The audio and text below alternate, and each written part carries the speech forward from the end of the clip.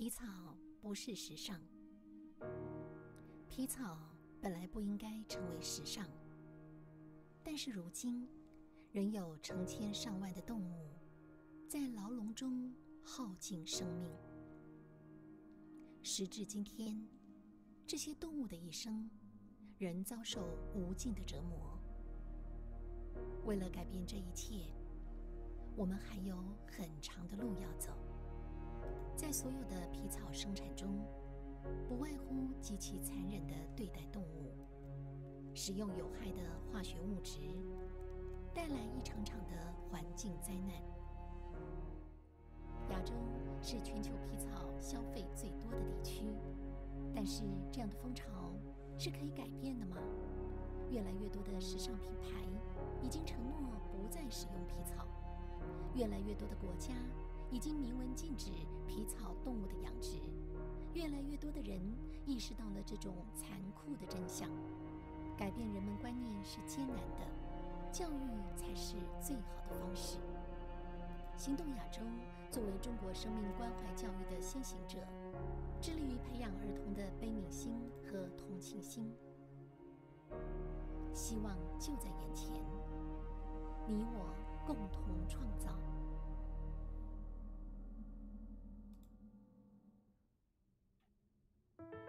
We knew it was coming. The signs were all there. We knew we had to change, but we didn't. Destroying wild habitats, exploiting wildlife, turning a blind eye. Maybe it would go away. It didn't. It began to bite back. Primates had HIV, civets had SARS, bats and Ebola. COVID-19 is not the first pandemic, and it won't be the last. Unless we deal with the root causes. It's time to stop the wildlife trade and to support compassionate, sustainable farming to protect our planet. Let's change our relationship with nature forever. For all life on Earth.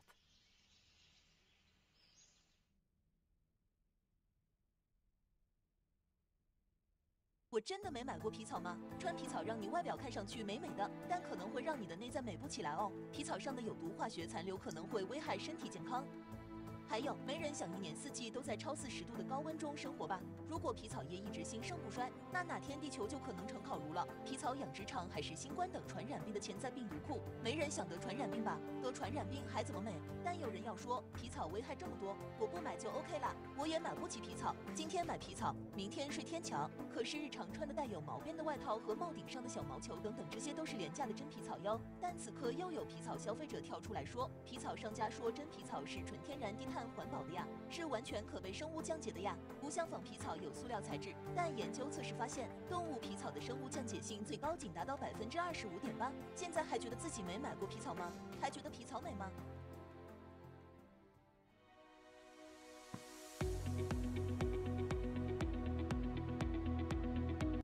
你是不是皮草消费者？可能已经不是目前唯一的讨论，最急迫的是如何携手改善皮草产业一直以来对地球上的人、动物、环境所带来的全方位危害。说到这儿，有人想不通了，说皮草养殖危害动物，我秒懂。但皮草养殖怎么还破坏土地、破坏森林，导致全球气候变暖了？例如皮草养殖场中动物排泄所释放出的大量氨气，也就是俗称的阿莫尼亚。氨气与自然中的其他化合物结合，导致土壤酸化，使土壤失去吸收二氧化碳的功能，同时也会摧毁森林，导致储存在每棵树中的二氧化碳被释放出来。大量的二氧化碳等温室气体就这样被排放到我们生活的环境中。温室气体就是让地球表面温度日渐上升的主要原因。因此，零皮草才能有效协助降低碳排。正如联合国扩普27提出的目标，地球上的每个人都有责任和义务为全球变暖升幅限制在2度以下的目标做出努力。别以为这个目标和你关系不大，人人都想在地球上长久可持续地过着美滋滋、乐呵呵的生活吧？那这就需要你我齐心协力，一同努力实现这个目标。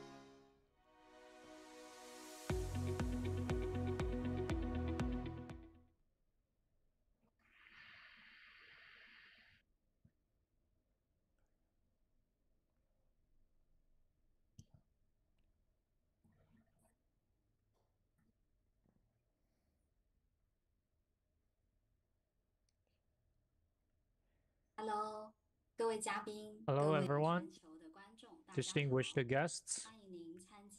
Good morning, good afternoon, good evening to our audiences across the globe. Thank you for joining us for the Compassion in Fashion Forum for free for the green development of the industry,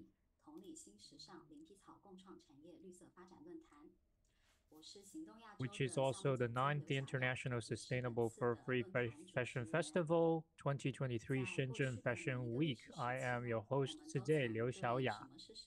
In the past, we've always been given different definitions in answering the question, what is fashion?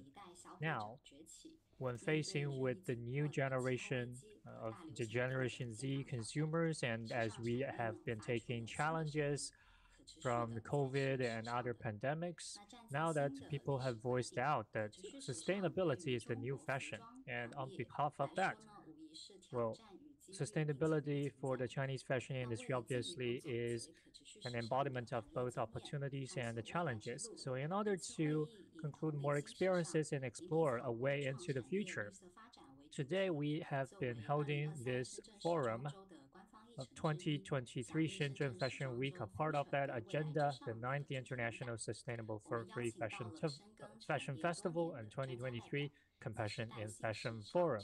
We've invited experts from multiple industries and institutions to focus on the development of fashion, as well as we have invited the trendsetters and the trend analysts of the industry to tell us about their latest understanding and explorations into a more sustainable way of living a fashion lifestyle.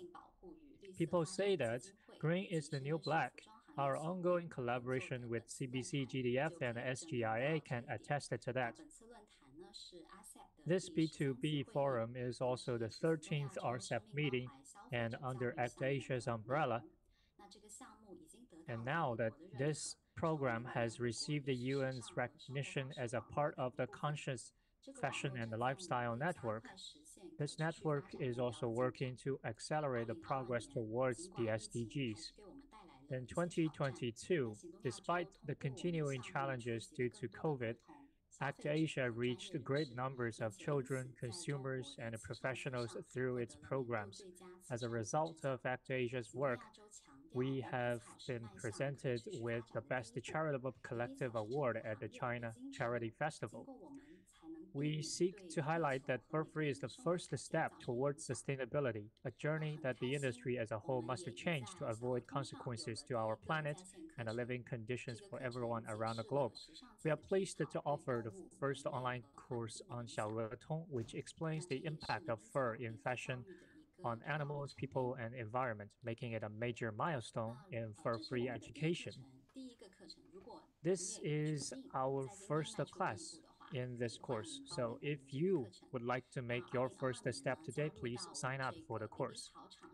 ACTAsia recruited a record number of new fur-free retailers in 2022. That helped us to connect the fur-free companies to consumers seeking ethical goods. In total, 25 new brands were added to the existing network, bringing a new total to 81 by the end of the year in China and more than 1,500 globally. The IPCC report have pointed out that there are abundant opportunities for accelerated decarbonization across a garment life cycle, such as decarbonizing material production through regenerative agriculture, minimizing waste, decarbonizing garment manufacturing in the upstream operations or use sustainable materials, improve the packaging, decarbonize the retail systems, regenerative end-of-life ecosystem, and reduce overproduction from brands. And the UN's Fashion Industry Charter for Climate Action Progress Report 2023 has highlighted that the need for more collaborative efforts and stated that although there had been progresses, the implementation needs to be accelerated in order to achieve those green possibilities. We hope our forum today can create connections between all elements within the fashion industry's ecosystem and use fur-free as a first step to compassionate, sustainable, and more ethical raw materials being used. The step is well supported by the industry's research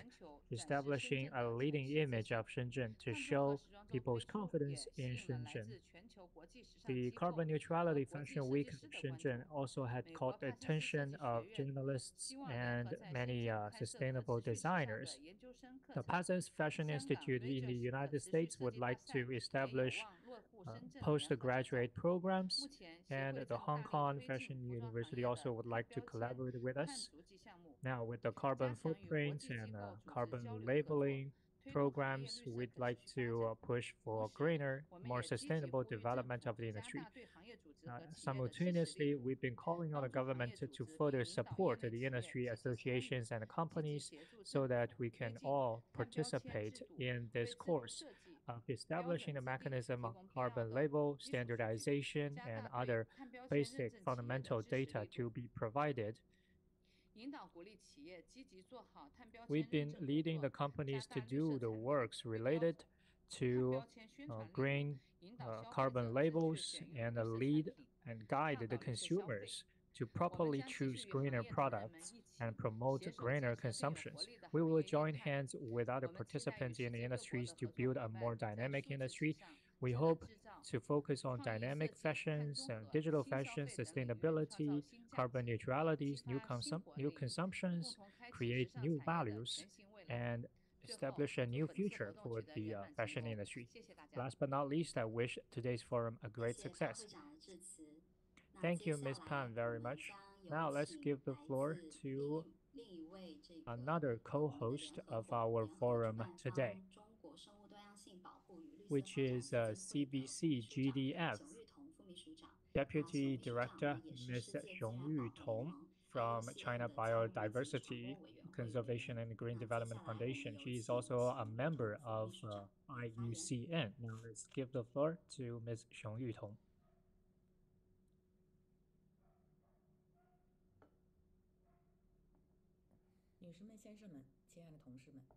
Ladies and gentlemen, dear colleagues, good afternoon.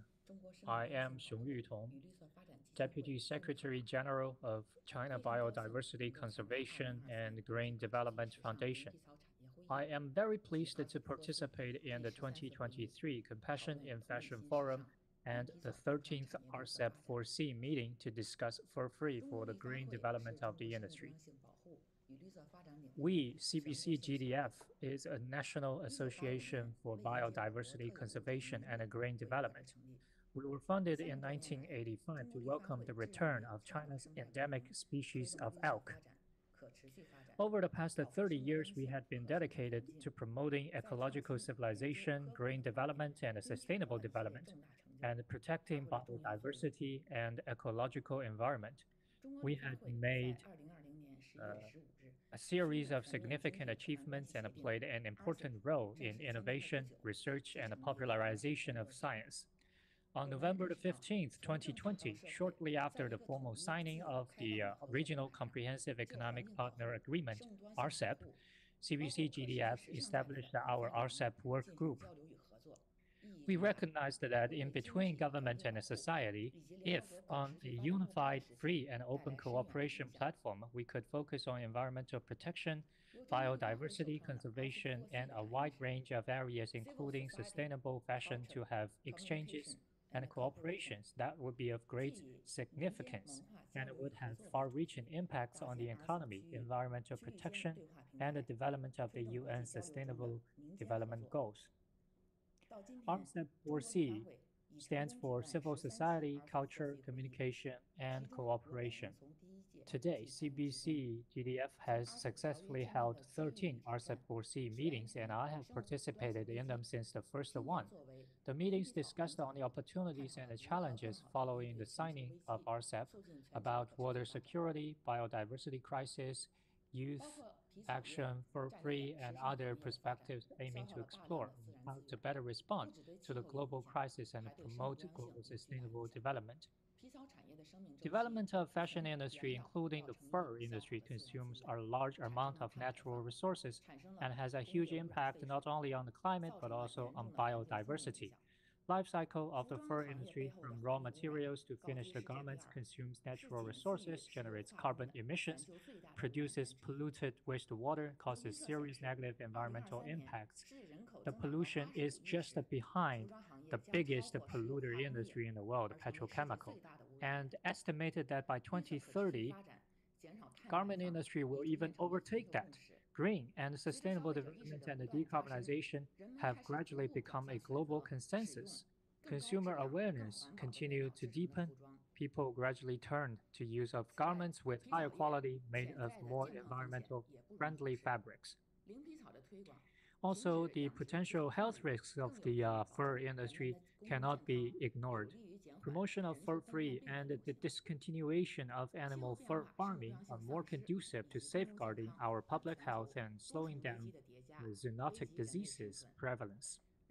Climate change, loss of biodiversity, and public health are among the multiple global crises that threaten our existence.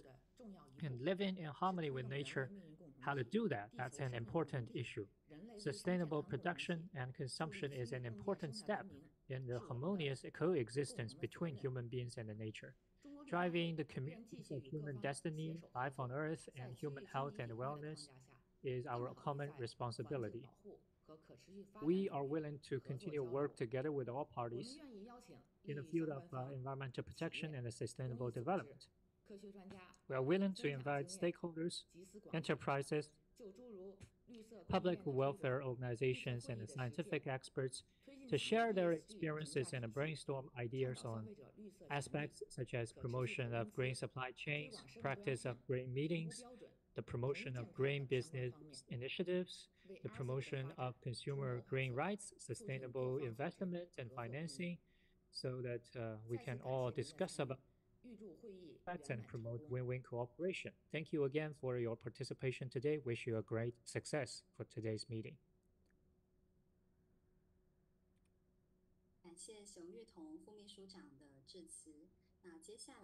Well, we thank Ms. Xiong for her speech. Now we are going to hear the keynote speech. First of all, we will have Dr. Lijie to share about the relationship between fashion industry and climate change and how we can use standard to better promote the green development of the fashion industry. Professor Lijie is the director of Institute of Green Development and Environment of Shenzhen Institute of Standards and Technology. She has a lot of experience in energy saving as well as using standards to promote sustainability. She has held more than 10 projects, including topics like carbon emission, rights trading, and many other issues. She has been the major author of China's first manual of training personnel in reducing carbon emissions and other things.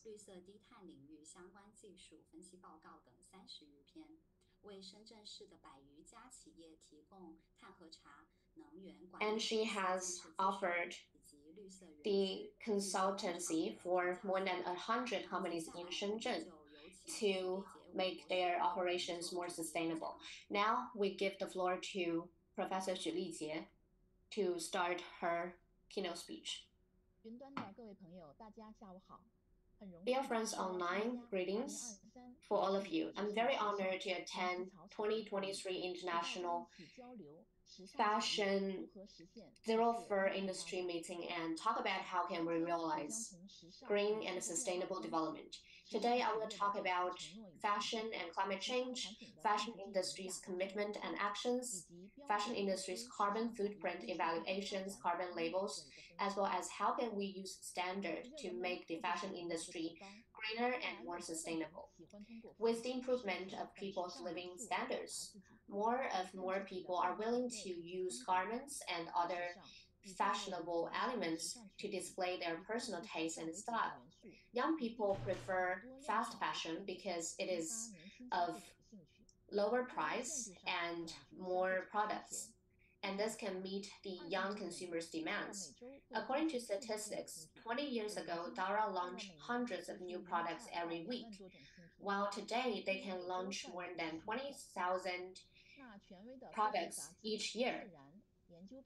We also have another statistics from Nature, that is the global textile production per capita actually increased from 5.9 kilograms to 13 kilograms between 1975 and 2018. More than 100 billion pieces of clothing are discarded globally each year. In China alone, more than 26 million tons of used clothing are thrown away each year. And those discarded garments always go into landfill plants or waste incinerators. This is a huge waste. While the fashion industry has a very complicated system of operation, we have a lot of procedures such as producing raw materials, producing products, packaging, transportation. Every one of those procedures can have a lot of emissions. According to UNEP, from the production of cotton to putting the product in the store, producing a pair of jeans will emit 33.4 kilograms of carbon dioxide equivalent. Among those emissions, 33% from the production of fibers and fabric, 8% come from cutting, sewing the jeans. Another 16% comes from packaging, transportation, and retailing. And the last 40% comes from consumer use, including washing the jeans and discarding it. A Sweden scientist discovered that an average cotton shirt may release more than 2,000 carbon dioxide equivalents, while a polyester dress can release nearly 17 kilograms of carbon dioxide equivalents. And most of our clothes are made of fossil fuel combustion. According to data, the global fashion industry generated about 2.1 billion tons of greenhouse gas emissions in 2018. And this is the total of the emissions by France, Germany, and the UK added. If in 2030 we will have 8.5 billion global population, then our consumption of the fashion field will boom. And we will have more energy waste, labor investment, and environmental pollution coming out of this development. The international community attached more importance to reducing greenhouse gas emissions, especially for the fashion field. And now we are using carbon label as a tool. This will be a future trend. Now let's talk about what are the brands to take the first actions. Well, we have the Kering Group. They have mandated the carbon label for their products, which can tell the consumer the carbon emissions coming from the production of a certain clothes. While by 2030, they want to reduce the carbon emissions by 50% for scope 1 and scope 2. And they want to reduce the emissions by 40% in scope 3. Apart from that, HRM and levies have also made correspondent commitments. And they have set a goal for scope 1 and scope 2 together, and another goal for scope 3 alone.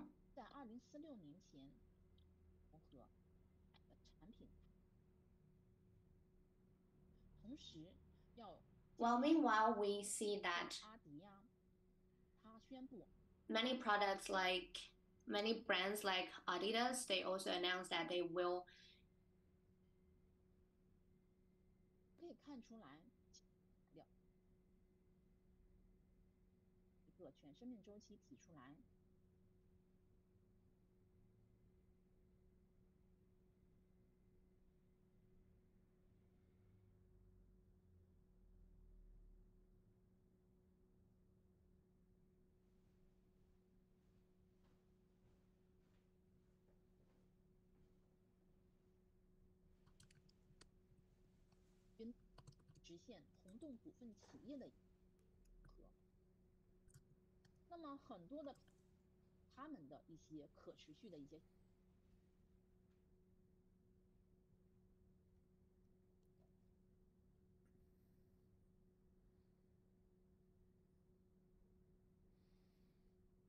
请大家稍微稍等一下，这个视频播放有点卡顿。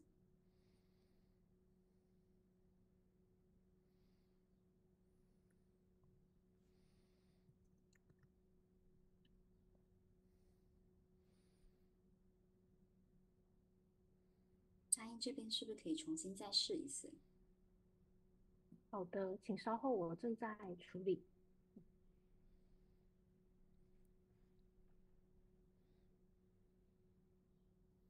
Okay, seems like we have something wrong with playing the video, so we need a second to restart.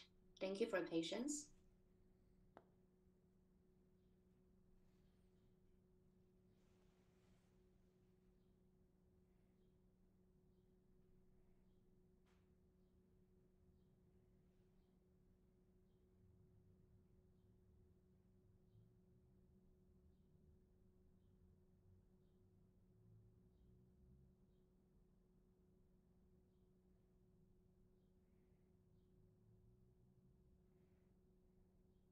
果暂时不能这个处理到的话，我们是不是可以先请 It seems like we have something wrong with this section, so can we invite the next speaker to start her speech? We've seen Lupi online, so could you please turn on your camera?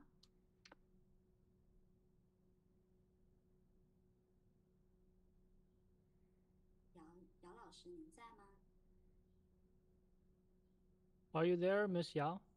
Lupi Yao? Oh, hello，我在。Yes, yes, I am online. 姚老师好，您现在 Okay. 现在方便吗？ Good afternoon, Miss Yao. Is it convenient for you to chip in right now? As we had a technical error there. Okay, I'll just start sharing my screen. All right, please, Miss Lupi, and let me take this time to introduce everyone. Introduce to everyone about you. Miss Lupi Yao Qingzhao. She has over 15 years of experience in design and manager work in fashion industry. She is now leading the Chinese content team as the trend director of WGSN China. She has been directing the team studying local trends in retail and the fashion industry for a long time, providing professional trend guidance for different industries. She provided consulting services for a variety of companies, including Disney, Covestro, Adidas, Alibaba, Haier, Huawei, Li-Ning, and so on.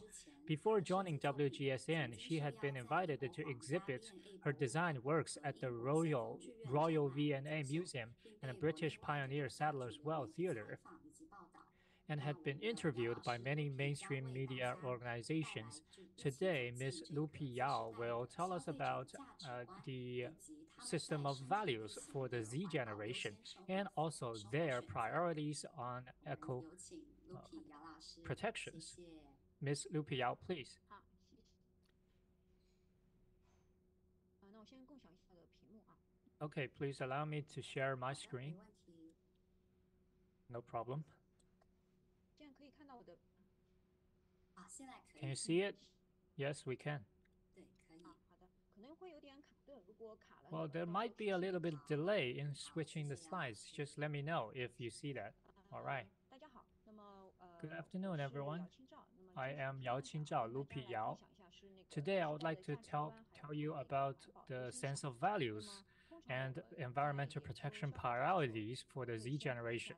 When we study the consumers, we would look at their system of values or their sense of values because that would affect their all sorts of choices, their lifestyles, their preference for fashion, the way, the attitudes, the actions they have over a lot of things. And for the Z generation consumers, we took a really long time to study them because they have a big population.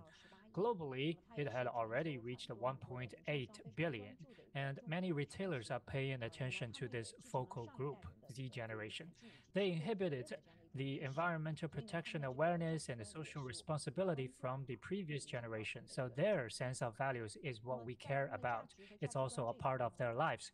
So in terms of their sense of values, I have 6 aspects to talk about today. The first thing we've noticed is they have less loyalty for brands.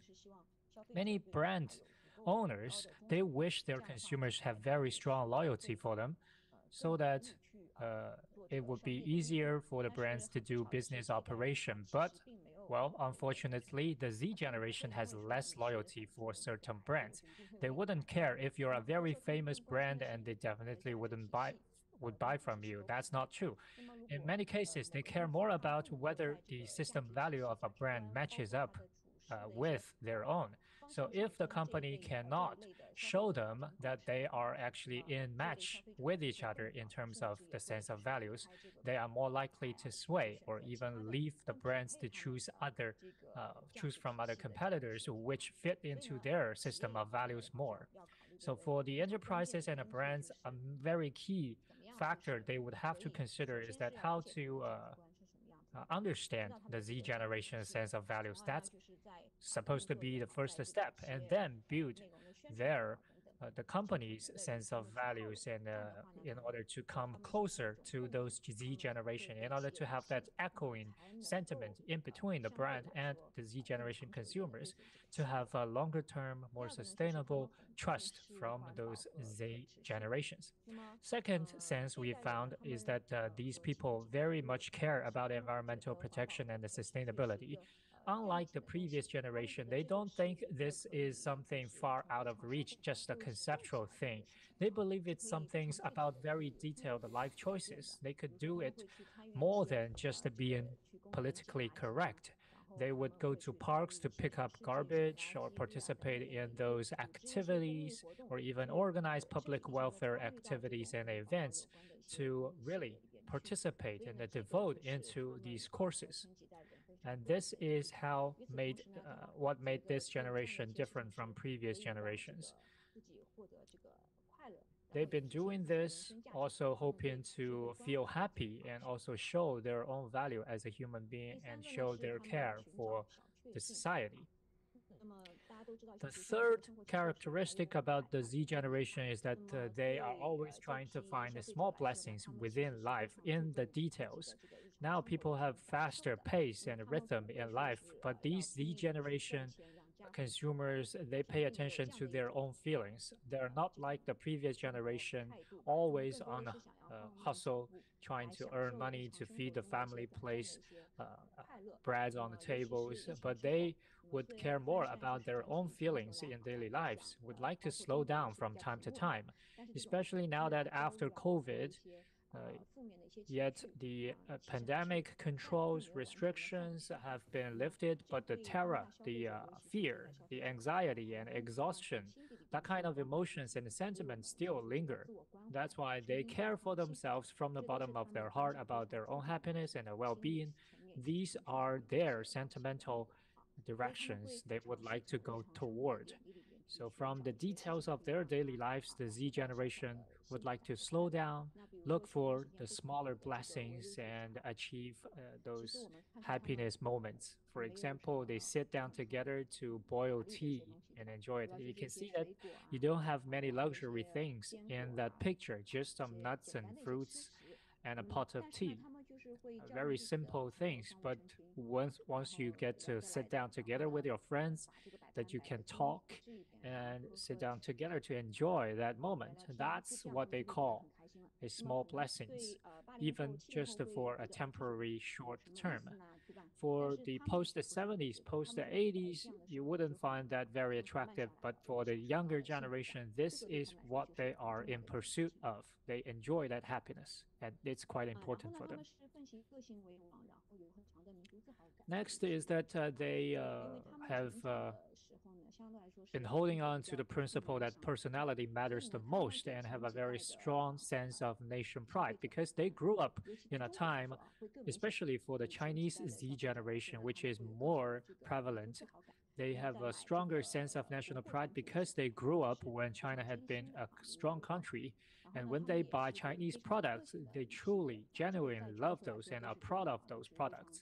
And they want more personality. Well, this applies to all Z generation across the globe.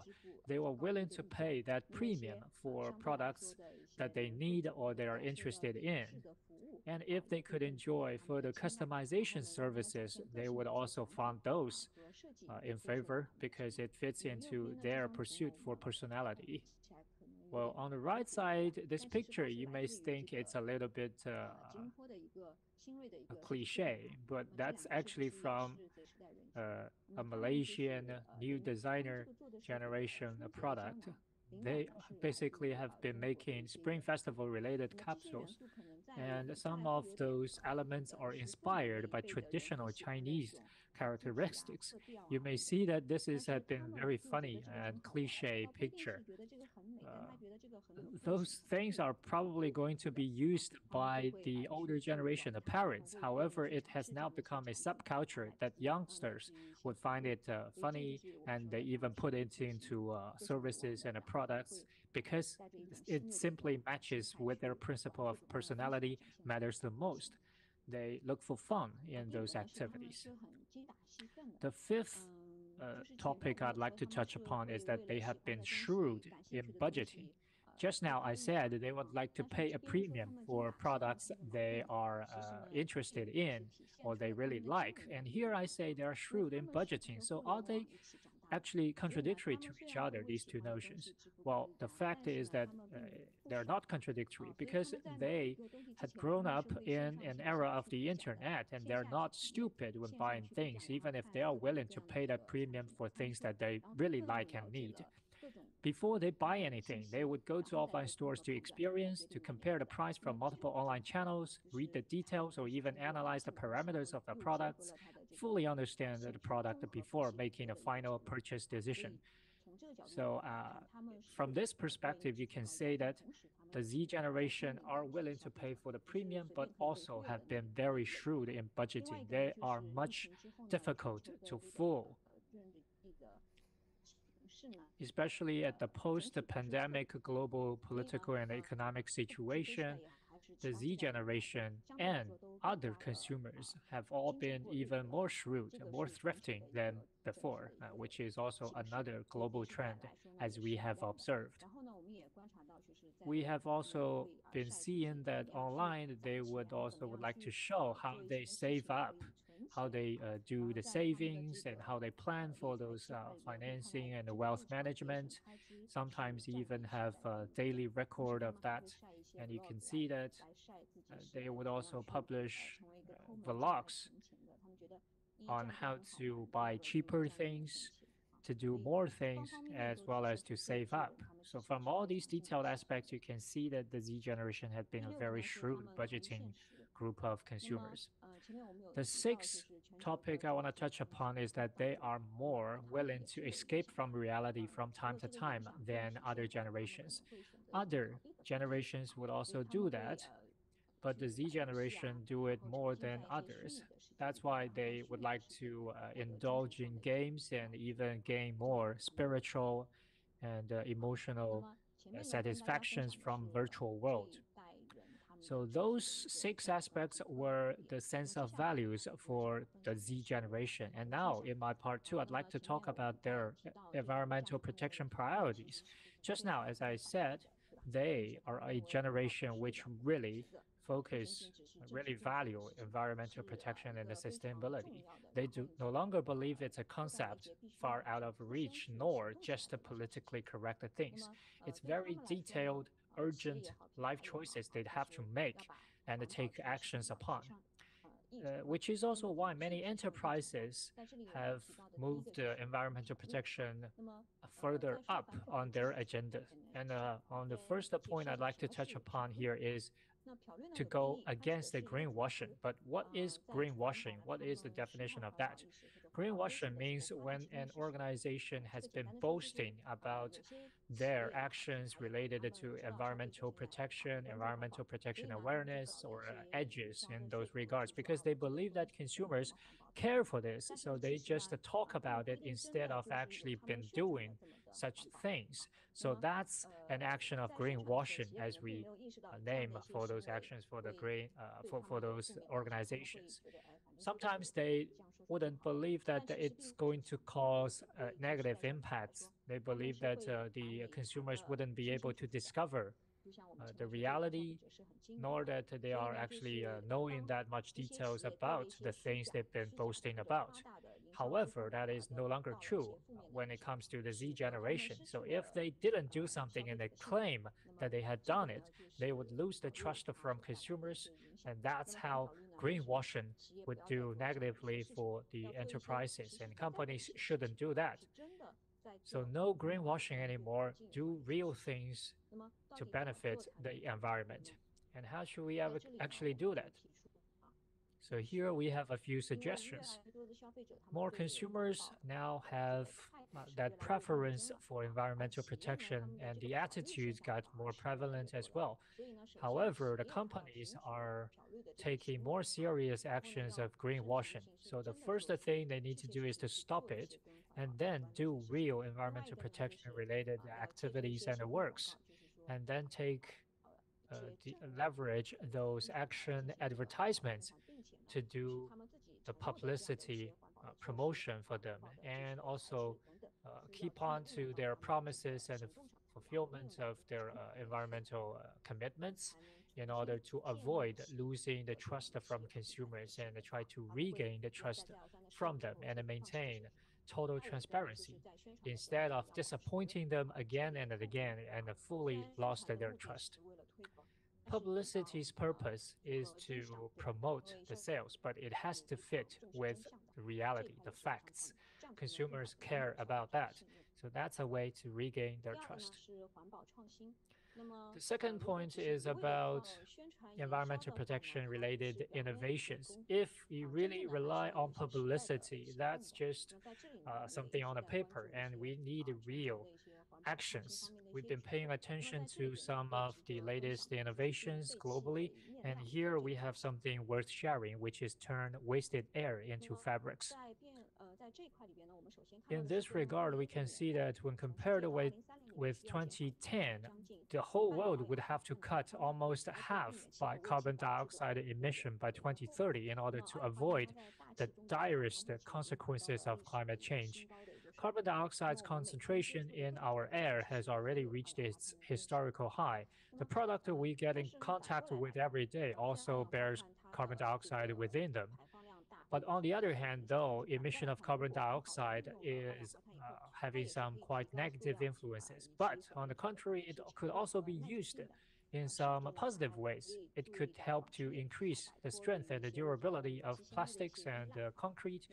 It could also help the textile industry to wean from unprocessed oil-based fiber. Fashion industry, as we previously have just learned, is also an environmental non-friendly industry. And by taking these measures and the new technologies, we could also turn this industry greener. Here's another technology I'd like to talk about, carbon capturing technology. According to the IPCC, if we want to reach or maintain a global temperature rise within 2 degrees according to the Paris Climate Agreement, carbon capturing technology will play a vital role. According to estimation of the UN, the fashion industry's carbon emission has accounted for global emissions 8 to 10%, while other agencies estimated the number to be in between 2 to 8%. But no matter which is correct, we'd have to pay attention to the fashion industry's carbon emission. On the right side, you see a picture. A company which is very much leading in environmental protection technologies, which would like to turn industrial wasted air into materials to benefit many industries. In carbon capturing technology, we can see that with the deepening development of such technologies, some companies have successfully developed such technologies to turn the carbon dioxide from our air, capture them, process them, and use bioscience technologies and green chemical processes, turn them into low-carbon materials that could be further utilized in other application scenarios. And here we can see a few of those examples. Lululemon is a brand we all know about. So this have worked together with that company I just mentioned, which is named LanzaTech, together with the IGL, India Glycols Limited, and a Taiwan company, FENC, to develop ethanol-based polyester and used that in sportswear for a female. And this is how carbon capturing technology can be really put into real products. Another example is the Zara's example. We know that those fast fashion industries have strong pollutions, and now that Zara has been taking some measures to turn towards greener operations, they launched this party dress capsule series, which contains 20% of the fabric to be made from industrial wastes, MEG and PTA. And also on the right side, you see that Swiss footwear brand On Running. They indicate that they have already built the first sports shoe sole made from carbon dioxide emissions.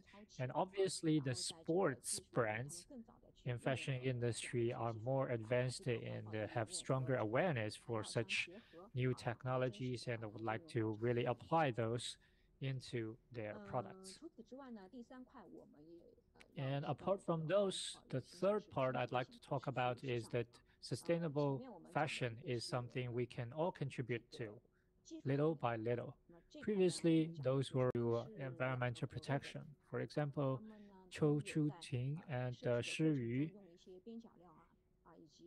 they've been using those leftover materials or recycled products and turn them into new dresses and clothes in order to promote their philosophy of sustainable fashion. I have two more detailed examples to share with you.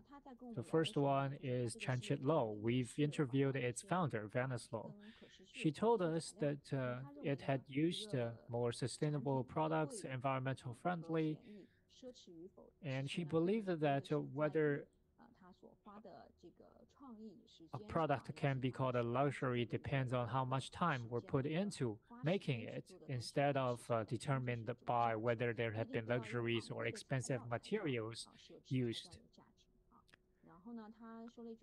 And she also says something that really touched us. One man's garbage could be the wealth of another man. This series you see on the screen on the left side is named the Mother of the Ocean because when they visited the Jeju Island in Korea, there had been females who always dive into the bottom of the ocean to harvest oceanic products and seafoods, and they were called those ocean females or ocean women. And this series of clothes were inspired by that occupation, which also have incorporated many environmental protection awareness because it uses those recycled or refabricated materials and fabrics, leftover bits, or even leftover silks and steel wires to adhere to their commitment to environmental protection. And this is another example recalled under the umbrella of Kolon Group in Korea.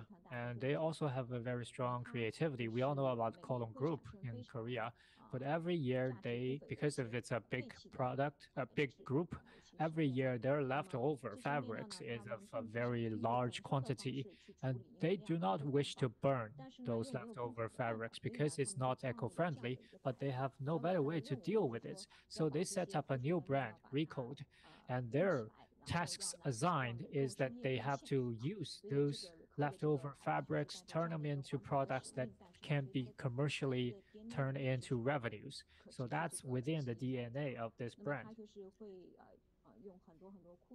They would use all kinds of leftover, out-of-season pieces and the discarded fabrics from the warehouse and hire professional designers and craftsmen to work together and use their imagination to make fashion that make more sense. They started with their out-of-season and in-stock leftovers, but now they have expanded. They even search and procure other leftover bits and fabrics, even the safety capsules from automotive industries after the cars were dismantled, and made them into laptop cases or other bags. And they've been establishing workshops and studios and been given lectures to promote that awareness of environmental protection and had been inviting consumers to join. The leaders or the teachers in those studios and workshops would guide the consumers to do DIYs with those leftover bits and fabrics, and they're eligible to take those products away afterwards. And these are all actions that they've been doing, which we can take reference from. So that is all from my perspective. Thank you very much for listening. 谢谢姚老师的分享，这个分享内容非常的有价值，不仅跟我们分享了街市 Well, thank you very much, Miss Lupi Yao. 以及还给我们带来了很多的案例，让大家 You shared with us about the sense of values for the Z generation and their priorities on environmental protection and how they have been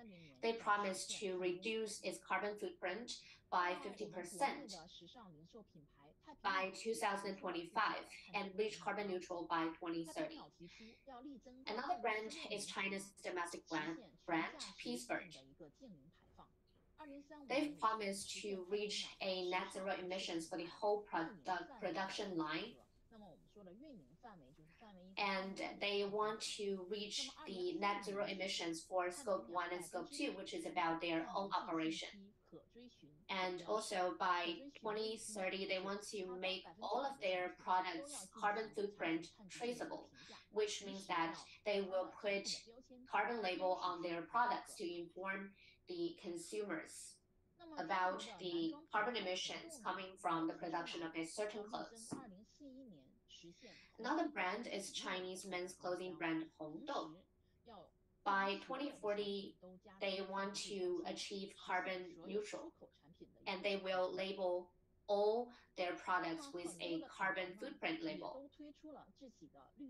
Many other brands have also launched their own specific green product lines. For example, Adidas announced that by 2024, they will use more materials for packaging in collaboration with the brand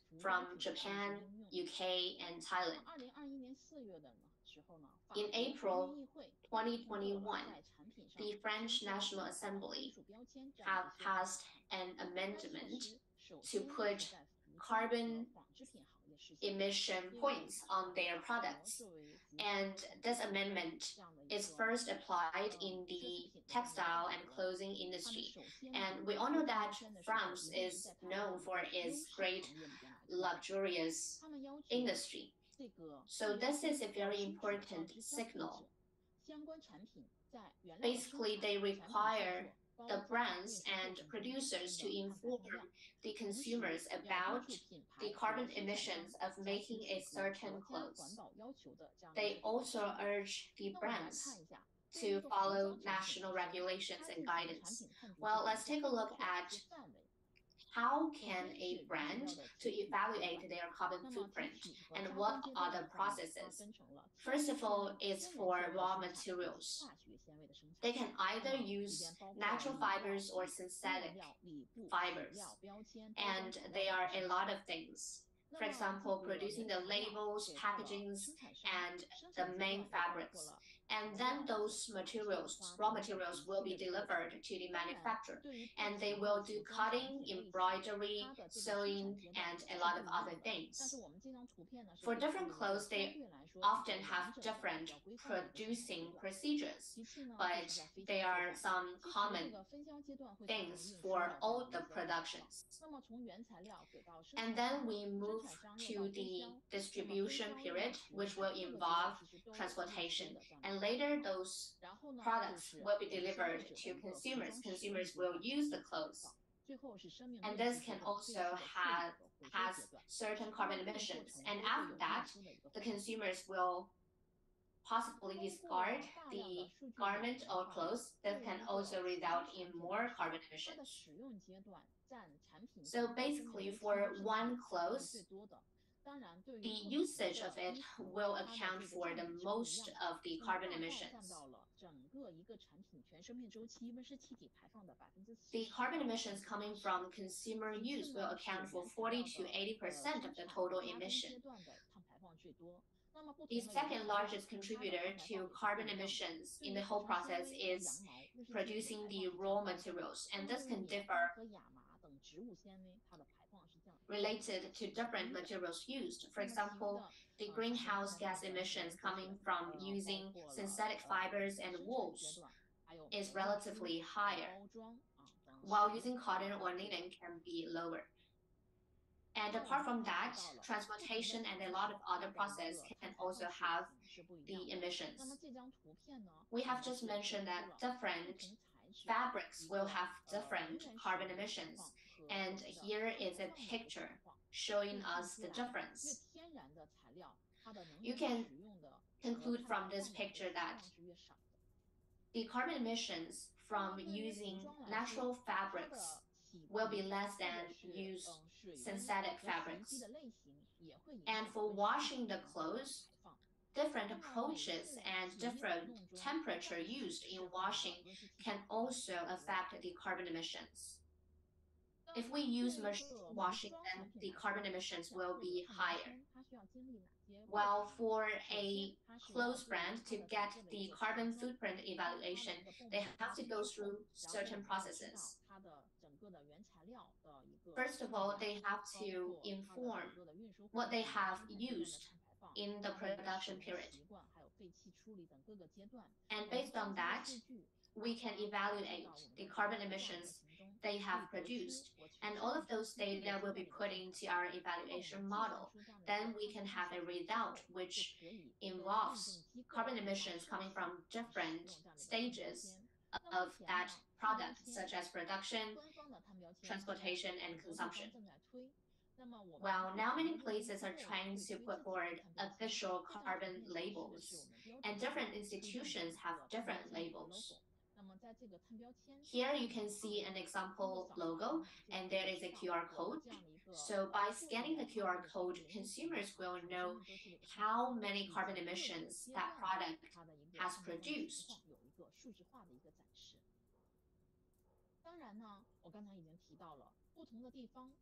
Well, I've already talked about different places have different carbon labels. Well, for Shenzhen, this is how we do things. So in last year, we have established a work plan to promote the carbon labels. Our goal is by 2025, we will build a public service platform. We will compile the documents for carbon labeling for more than 100 types of goods. And we will build a data set and an evaluation model. And you can see that garments are actually among the first row of products to be included in this work plan. Last of all, I want to talk about how can we reach the carbon neutrality in the fashion industry.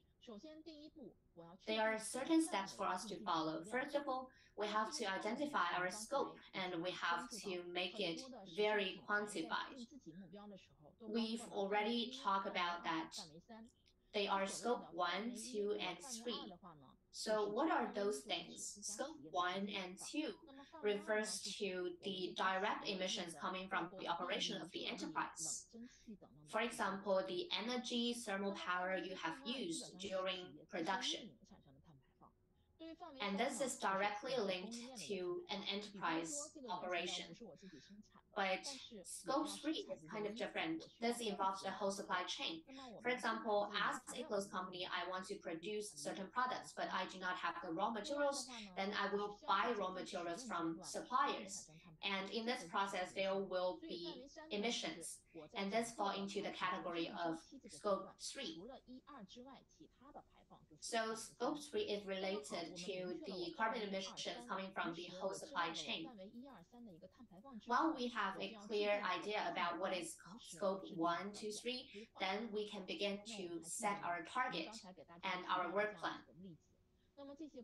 I've already shared some of the examples, and all of those companies, they have set specific targets for scope 1, 2, and 3. For example, they might use 2015 as a base year, and then they will say by the time of 2030 or some other year, they will cut the carbon emissions by a certain percent.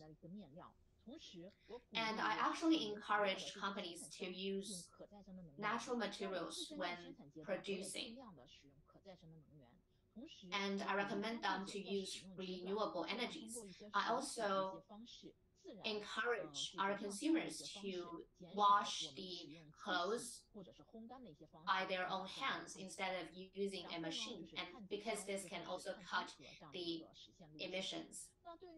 And with all of those tools, we can reach our carbon neutrality and net zero carbon emission goals.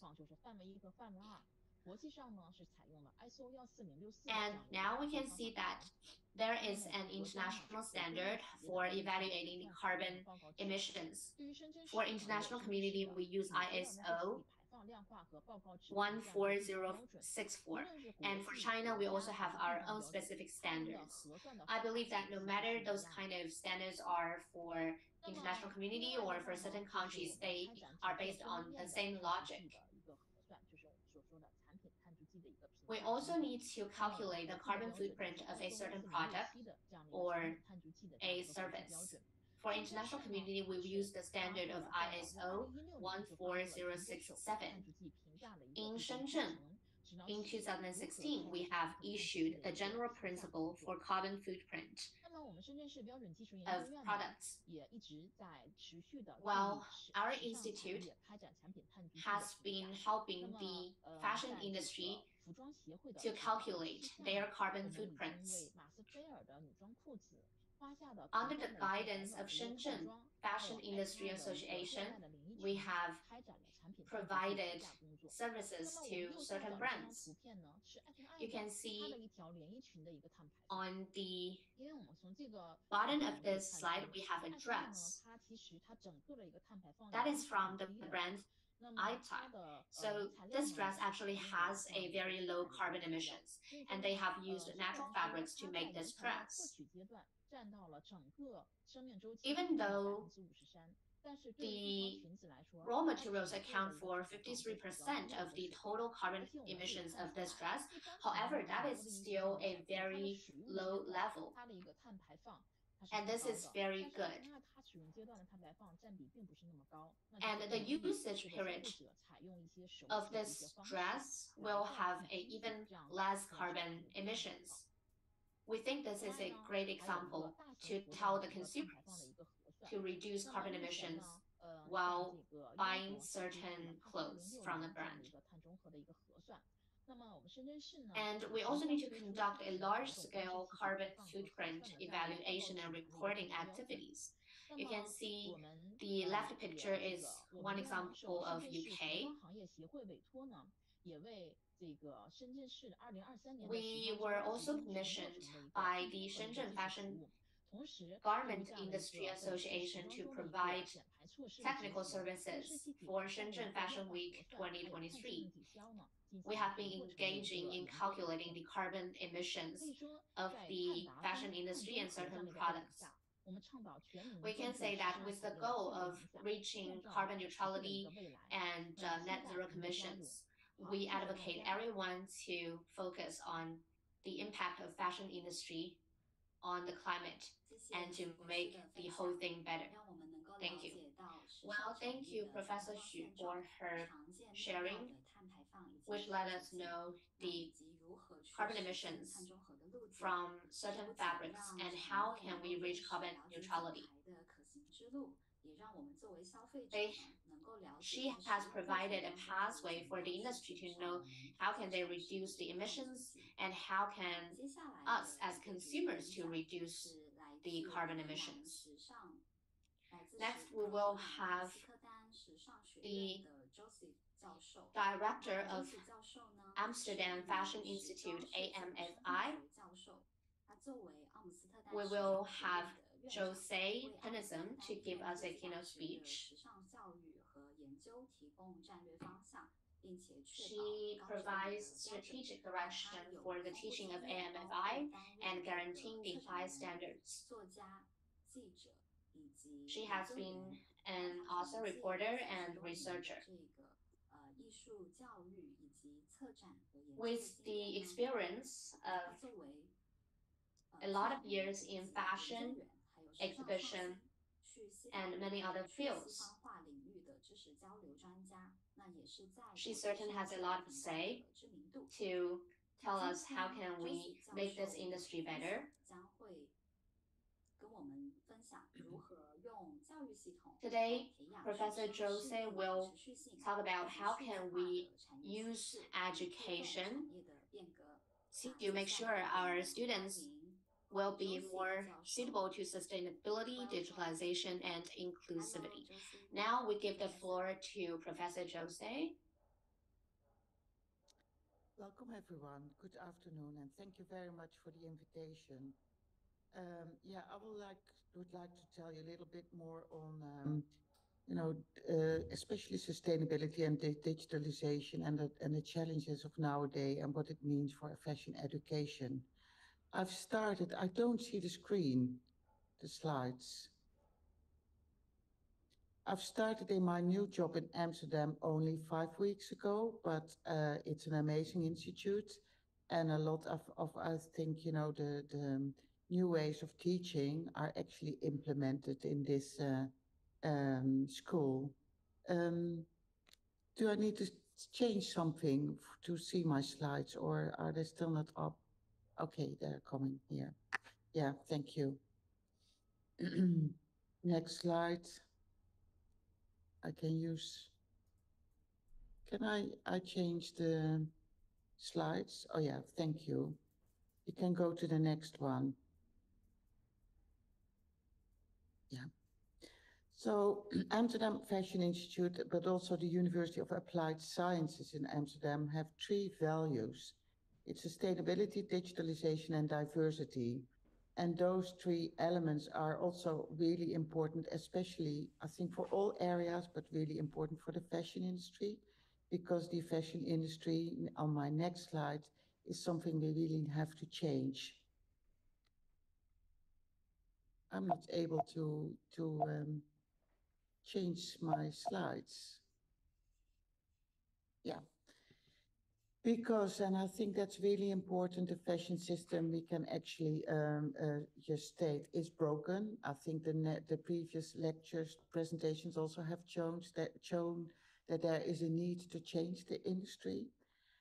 Because, we have still a push market. We're throwing a lot of clothes on the market without demand. We're just testing if people are buying it. But there are new digital ways actually in just, in the end, we'll just end in a system where we only start to produce with advanced manufacture when things are ordered. Fashion was something, each new fashion, each new trend was there starting a new season. But now every new minute a blogger is presenting a new collection. So the system about new trends, new fashion, something there is broken too. And then, of course, what's also mentioned in the previous lectures, the fashion system, the fast fashion has led us to the bottom of cheap fashion, which also means cheap labor, inferior products, a lot of pollution, and a lot of carbon footprint. So therefore, it's really urgent that we just rethink our linear productions and need to learn in more circular processes, such as reuse or repair of those kind of different elements. We can go to the next slide. So therefore, again, the focus of Amsterdam Fashion Institute is really thinking in sustainability and then in fair production and circular production, really thinking about digital product development, 3D knitting, advanced manufacture, but also made to measure. And the last one, which is also, I think, really rethink the values of fashion. What actually is fashion and what's the value of a fashion product? So there, that I think are the three main drivers for Amphi. Go, please, next slide, please. Our vision is that, you know, fashion and dress and the whole fashion is really essential to the world. It's really an important factor. We dress every day, but it's also a part of our identity. And it's an expression form which is, I think, very meaningful and very much connected to personal life of everyone. Fashion, if we do it right, can bring positive change to industry, society, and our planet. And students and professionals are able to create those changes. And therefore, and that's our vision and mission, Amphi's educated change makers. That's our, so we are educate change makers for the industry. Next slide, please.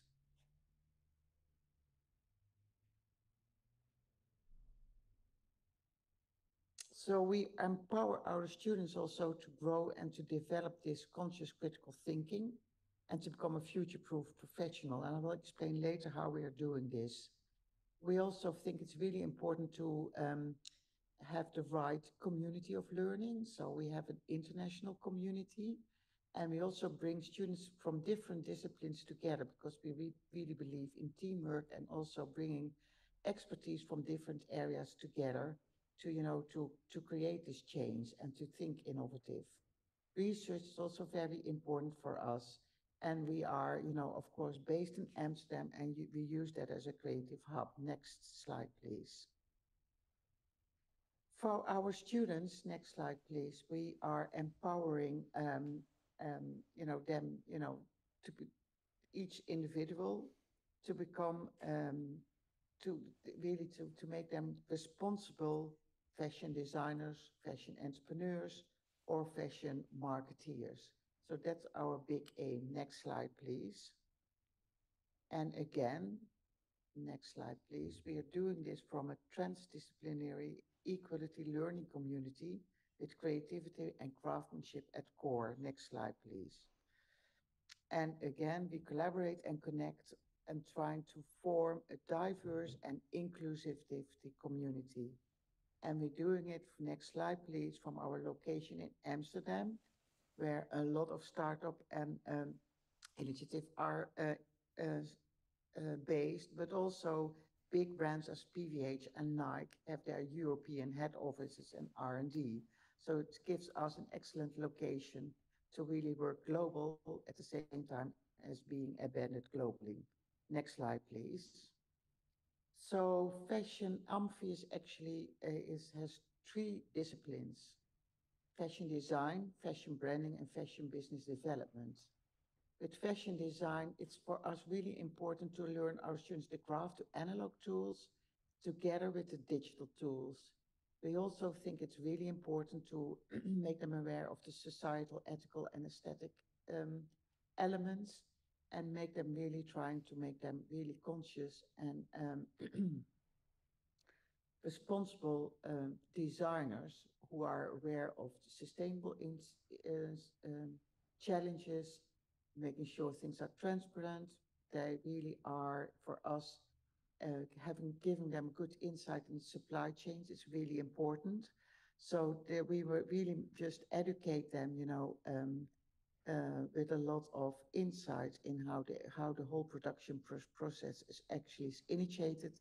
At the same time, we also try to think with them and work with all kind of small brands in the local city, building communities, thinking about, you know, working with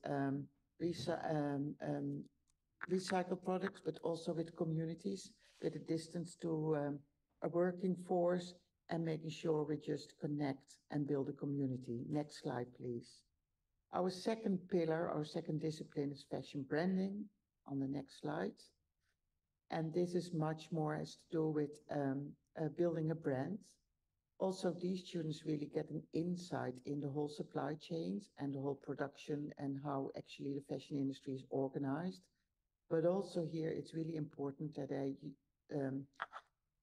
learn and get the abilities to make a positive impact and change in the fashion industry and societies.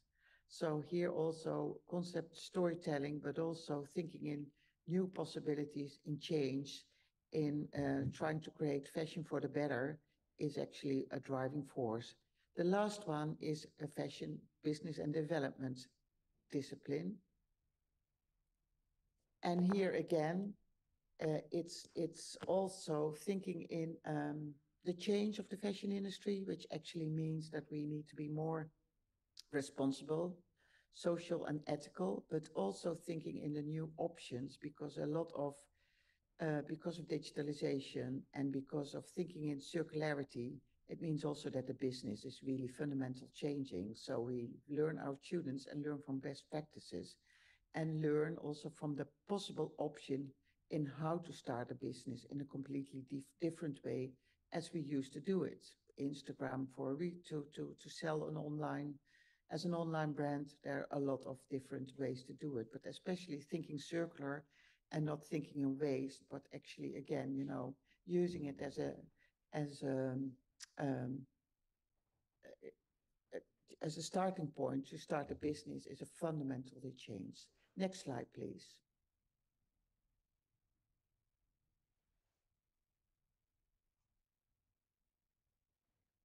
Next slide, please. So it's one of the important things. So we have different specialization, and we're looking here into our BA program.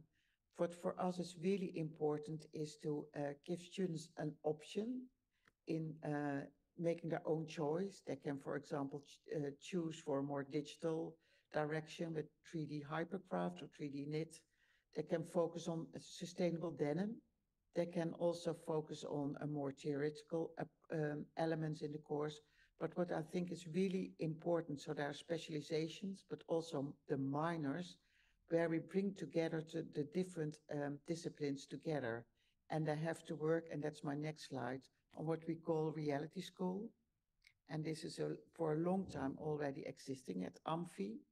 And it actually means that we're bringing in this graduation stage of the students, we bring the communities together. So our business and development students work together with our branding students and the design students on a sort of reality school, coming together to work to develop a small collection.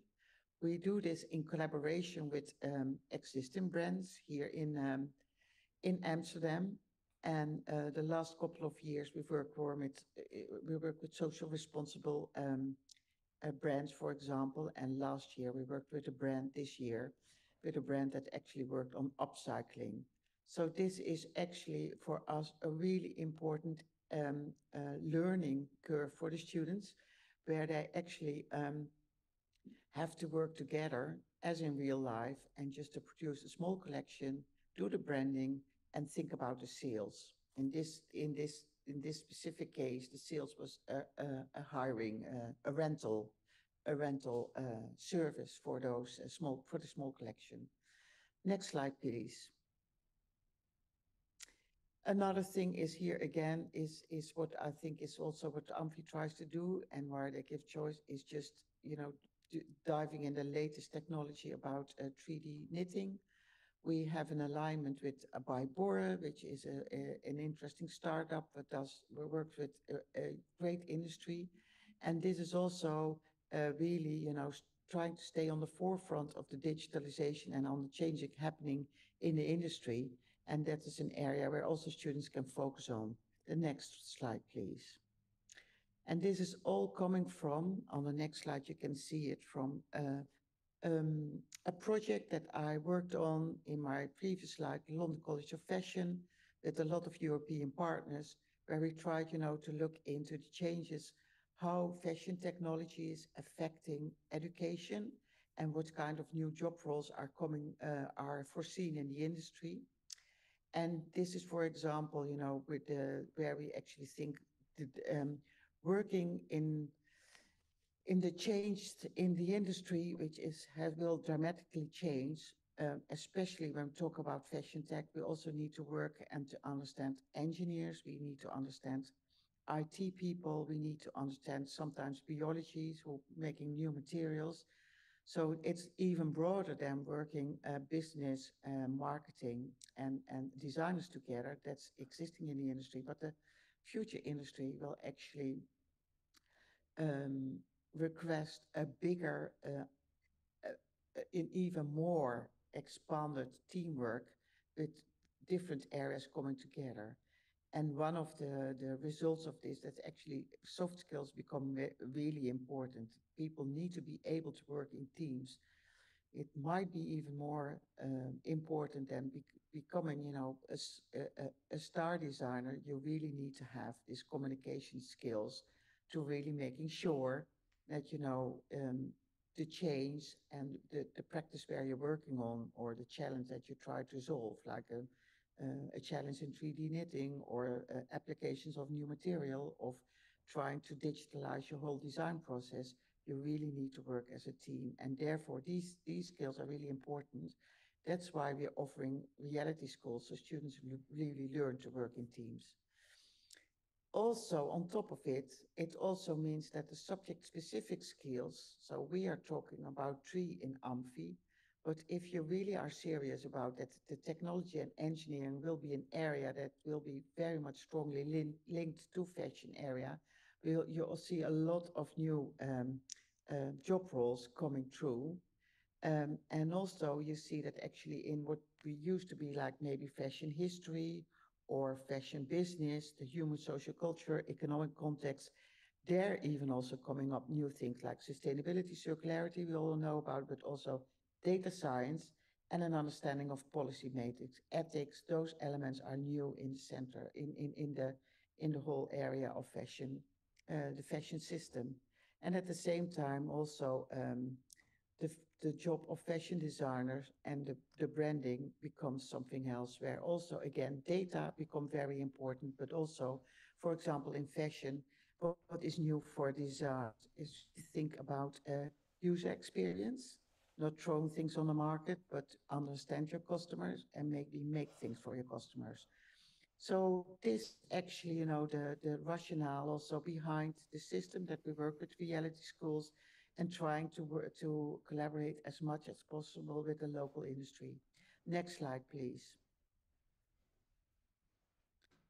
So my last thing is, so this is our work in progress, where we still having digitalization, sustainability, and also diversity and new values as the main driver, or that should be embedded in our education.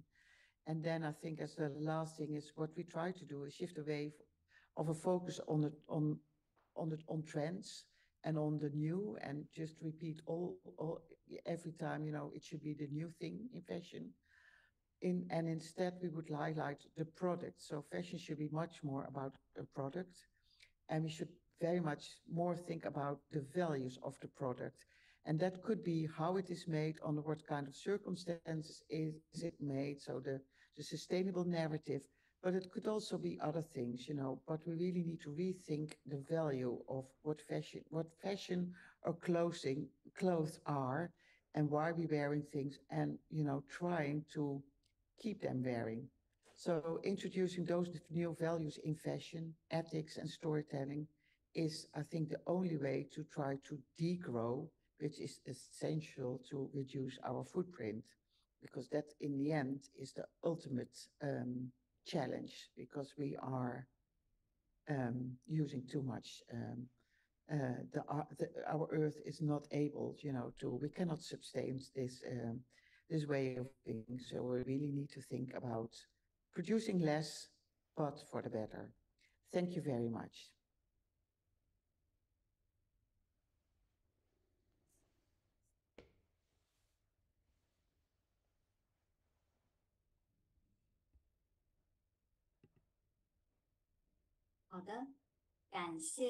Well, we thank Professor Joseph for her speech telling us how MMFI has used education to develop talents and inject more energy for the fashion industry to develop better.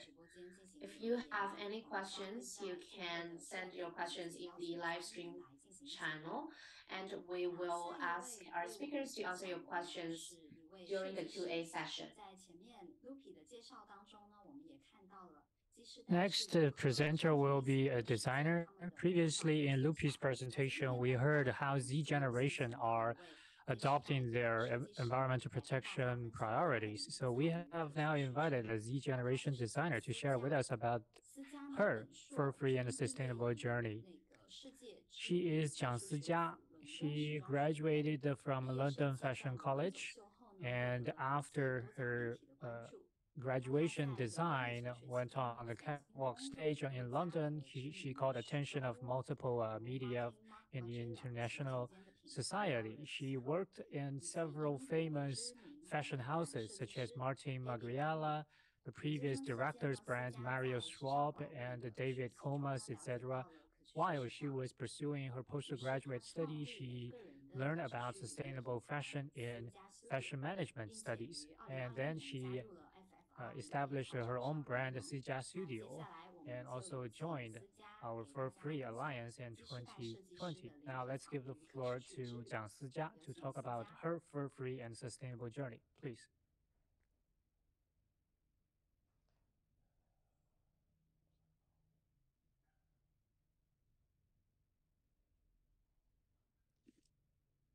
Hello， 大家好，能听到 Hello 吗 everyone, can you hear me? Yes. 可以 ，OK。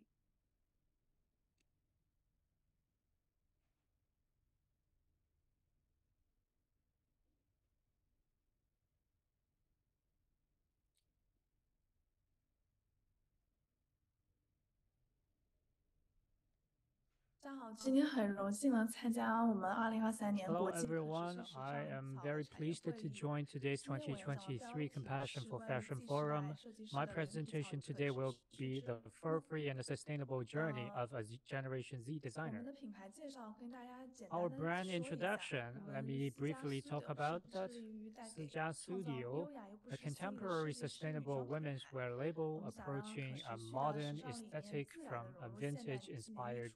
perspective. 私家 studio 的美学 Our 理念 brand 在 stands for 柔 garments 和 with 轻中， timeless 还有自 potential 然 in 流动 everyone's 中力量与柔 wardrobe 美中 by 找到一个 strongly 平衡。 focusing 品 on 牌 the 每一季度 original 的灵感都 design, 来自于不同的历史文化 sustainability, 背 and 景，概 durability. 念有时候 Our 是反复抽 inspiration for 象， each 但 quarter 最 comes 终都 from 融合 different 在一个 historical and 简约优 cultural 雅的现 backgrounds. 代过 The 喜当 concept 中。 may start from simple or 跟大家 complicated 解释 things, 一下 but 私家 all are studio 之所以 put 是 into studio 不是 studio， 是 elegant 因 and 为 simple 我们想要 modern 在 frameworks. 把 The name 我 is 们尽 ACTAsia 量的 Studio, 不 not 好的一些 studio, 关于 because we want to 就是划 eliminate 圈的一些东 the 西，能够逐 fiber, 渐的 chemical 排除在我 fiber 们的品 things 牌 that 的 are 用料当中，所以我们把代表划线的 negative 字母 to T 排除在我们 environmental 的 protection. That's why we eliminate that 这 particular 里 letter 分享一 T, 些 which 我们近期 represents 的一些新产品的片 chemical 片。 fibers out of our name.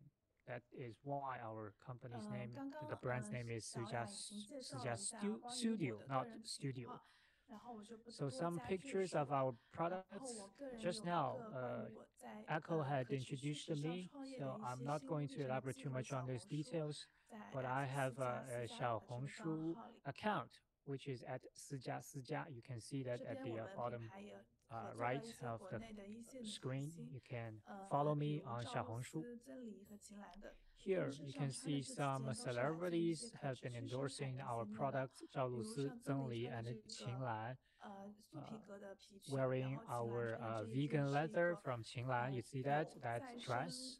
生就是 And 环 Zheng 保再 Li 生自 is 制的一个 in a picture wearing waistcoat， a 纤维制成的 certified 一个打底 eco-friendly 衫。 Wesco fiber 然后我想跟大家来分享一下，我的心路 sweater. 历程的开始， And now I 就 would 是 like 为 to 什么 tell 我 you 要 about 做一个这 why 样的零 I 皮草的品 started 牌。 out to build 第一个， this 首先我 fur-free 是 brand. 正好在 The 创业 first 那一年 point 是 is 疫 that 情刚刚爆发的时候， the year I started my own business is when we first have COVID-19.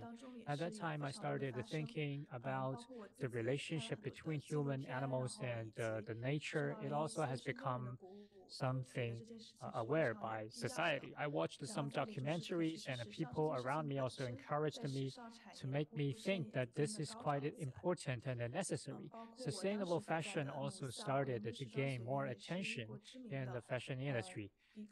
The college I went to, London College of Fashion, is also a fashion college which very much focused on sustainable fashion, and I was deeply influenced by that academic environment. Third reason is that I have noticed that there had been some nice fundamental environment. For example, for us as designers, we have those available alternative materials and other organizations and agencies, institutions, and people who can support us.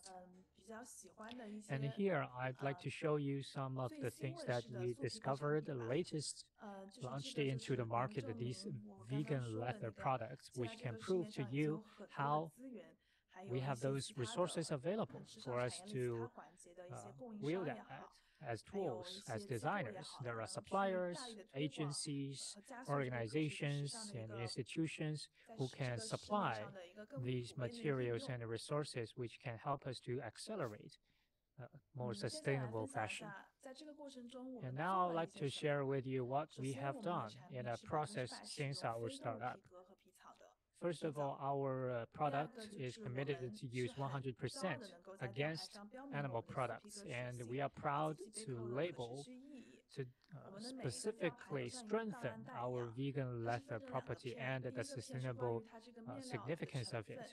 Every tag on our product, we have very detailed parameter tables, just like a dossier, to tell the consumers what fabric it is exactly and how to maintain and how to better protect and use it for a longer term. We also tell them whether this is a degradable fabric or the manufacturing process of it have avoided harming animals, etc.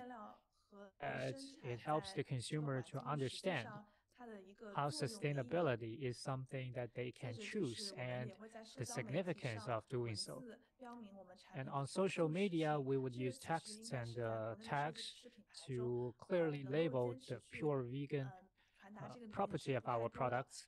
And we are among very few brands who can do that in the national market because, first of all, for market attention, this is not something quite popular or eye-catching. But anyway, we kept on doing that so that for the people, for the consumer who can or who would like to understand us can further understand it and keep on paying attention to us. And we would also strengthen the sustainability property of our brand to those social media KOLs that we cooperate with so that the fur-free concept, by leveraging their influence and their followers, we can radiate this concept to even more audiences. And here I would like to share with you Lijie, the famous fashion magazine in China. They have such a column which focuses on sustainability topics. They have interviewed us and have given a report to tell people about the significance of our sustainability works. And here I would like to show you some of our vegan products. Last autumn and winter, they were really liked by the consumers, which also made me feel much assured. Because when we first started the business, I was really worried at our pricing and segmentation in the market with such vegan product properties. Will the consumers be really reluctant to take and accept our products? For example, we are worried that some people think products at such a price should definitely use genuine leather and fur, etc. But actually, the sales and the feedback from the market told us that these vegan products have a pretty strong potential market. Those vegan product sweater, shirts, and fall sulfur products, coats, etc., are very popular among the consumers. Against the current backdrop in the market, those consumers really would like to choose the brands with such a strong voice, just like ours. And in that process, we've also received that there had been some feedback that are not that satisfactory. But I would like to tell you that most Chinese consumers we observed are very supportive to vegan leather or vegan leather concept. But some Chinese consumers, unfortunately, would refer to vegan leather exactly like polyurethane, and they would be disappointed at using non-animal farmed furs. And some Chinese consumers don't know how to actually maintain and to use in the longer term of vegan leather products because they are used to genuine leather and they don't know how to deal with it. So this is a direction in which we can focus more in our communication in the future. So overall, we believe that the promotion of fur-free fashion, there's a few core problems. Just like as I said, some Chinese consumers in a more traditional thinking mindset, they think that in between vegan leather and natural or genuine leather, they believe that the natural genuine leather is more precious, more expensive, and worth paying attention to, while vegan leather or faux fur are simply a cheaper alternative, an artificial product which comes secondary instead of something being chosen as the first priority. This issue is quite prevalent because many Chinese consumers do not understand how vegan leather should be the product to be adopted more than not, because simply they don't understand the background significance of vegan leather for protecting the environment and animal well-being. Those deeper value wasn't exposed to them, and without that, the comparison in between vegan products, vegan leather, and animal fur, they would simply hold on to their original mindset. In our market testing, we found that within the core perspective, we need to set ourselves in a framework of long-term practices and hold on to it to go gradually, step by step, pass on that information related to vegan leather. That's why we have established our action plans. As a designer brand, we have many potential audiences who are the Gen Z or the consumers who have more customized buyers who buy from those channels. We have that responsibility and the necessity to establish cooperation with the international leading vegan leather suppliers. For example, those new materials I've shown you, there are quite a lot of stories we can tell about. For example, materials made from cactus or from other plant-based materials. Those stories must be intriguing in order to allow the consumers to be attracted and interested in. Secondly, is that we must collaborate with animal protection or green fashion and other agencies. I really feel it as a pleasure to work together with ACTAsia, FFR. We received a lot more information in our communication and are able to convey that to our consumers so that they can understand this is something, well, a great concept endorsed by professional teams so that we could be more convincing. And we would like to continue strengthening that afterwards.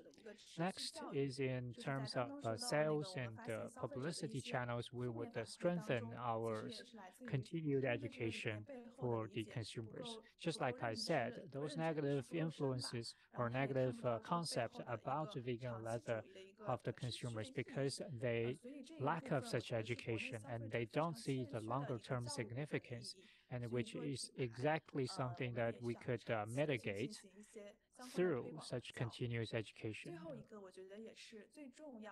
in a longer term.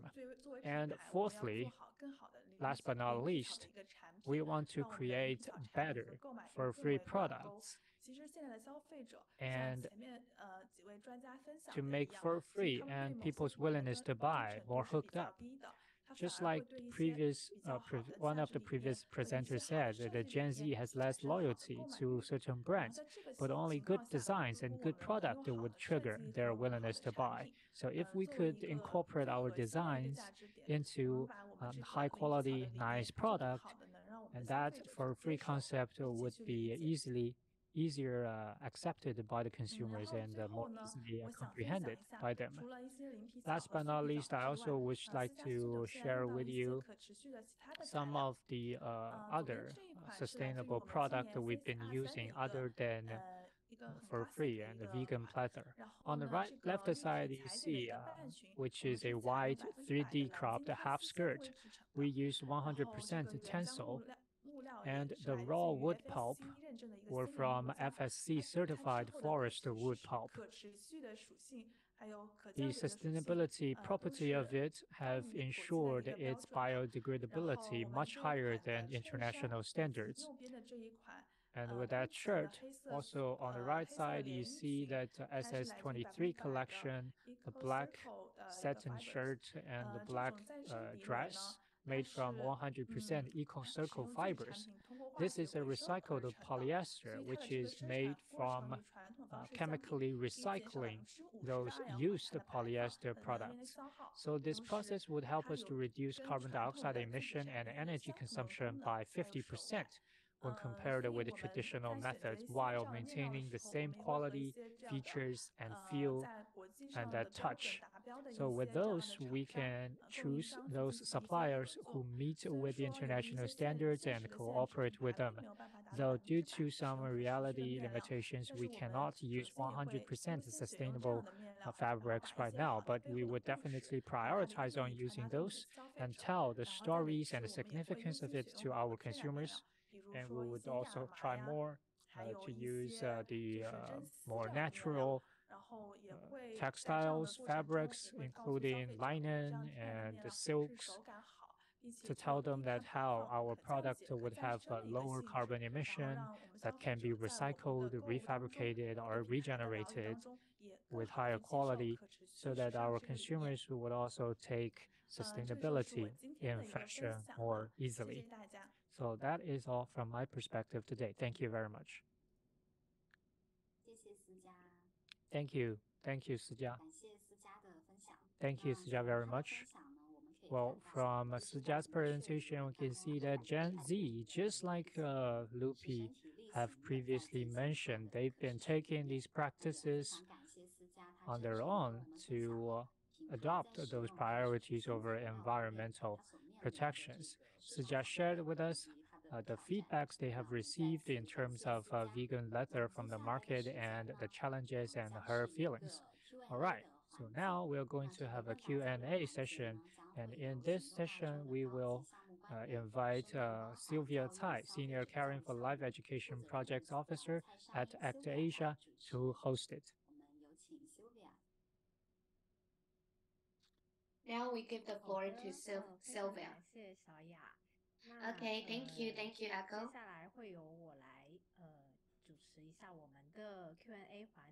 I'm going to host the QA session.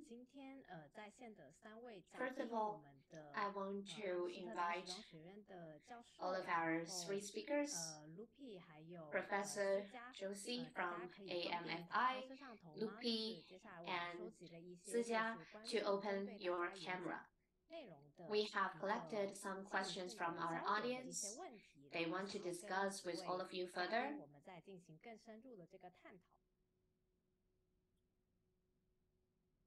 So could you please all turn on your camera? 那我们可能再稍等一下，另外2位老师。有看到 Lupi 老师好像正在开摄像头。对，我有看到。Hi, Professor Tunason, are you here now? Hi, Professor Tunason, are you here now? Q&A section, and we collect some questions from the audience. Yeah. We are going to have the Q&A session, so could you please turn on your camera?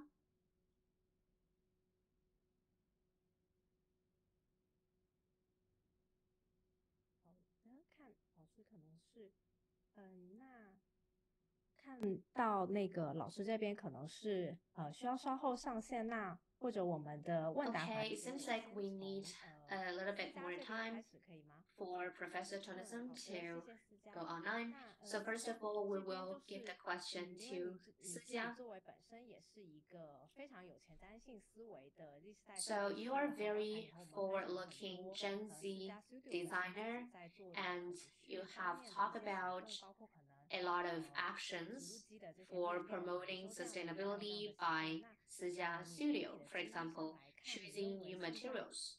So my question is that, based on your appearance, for Gen Z new designers, how can we play our role in making the whole industry more sustainable? I think we Gen Z designers are like an advocate.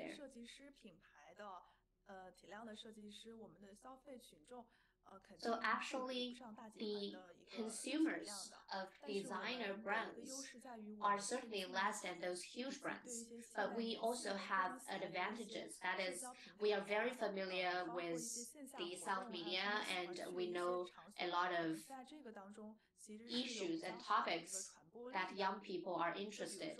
So we have a bigger influence among those young people. For example, we have been cooperating with some very famous store.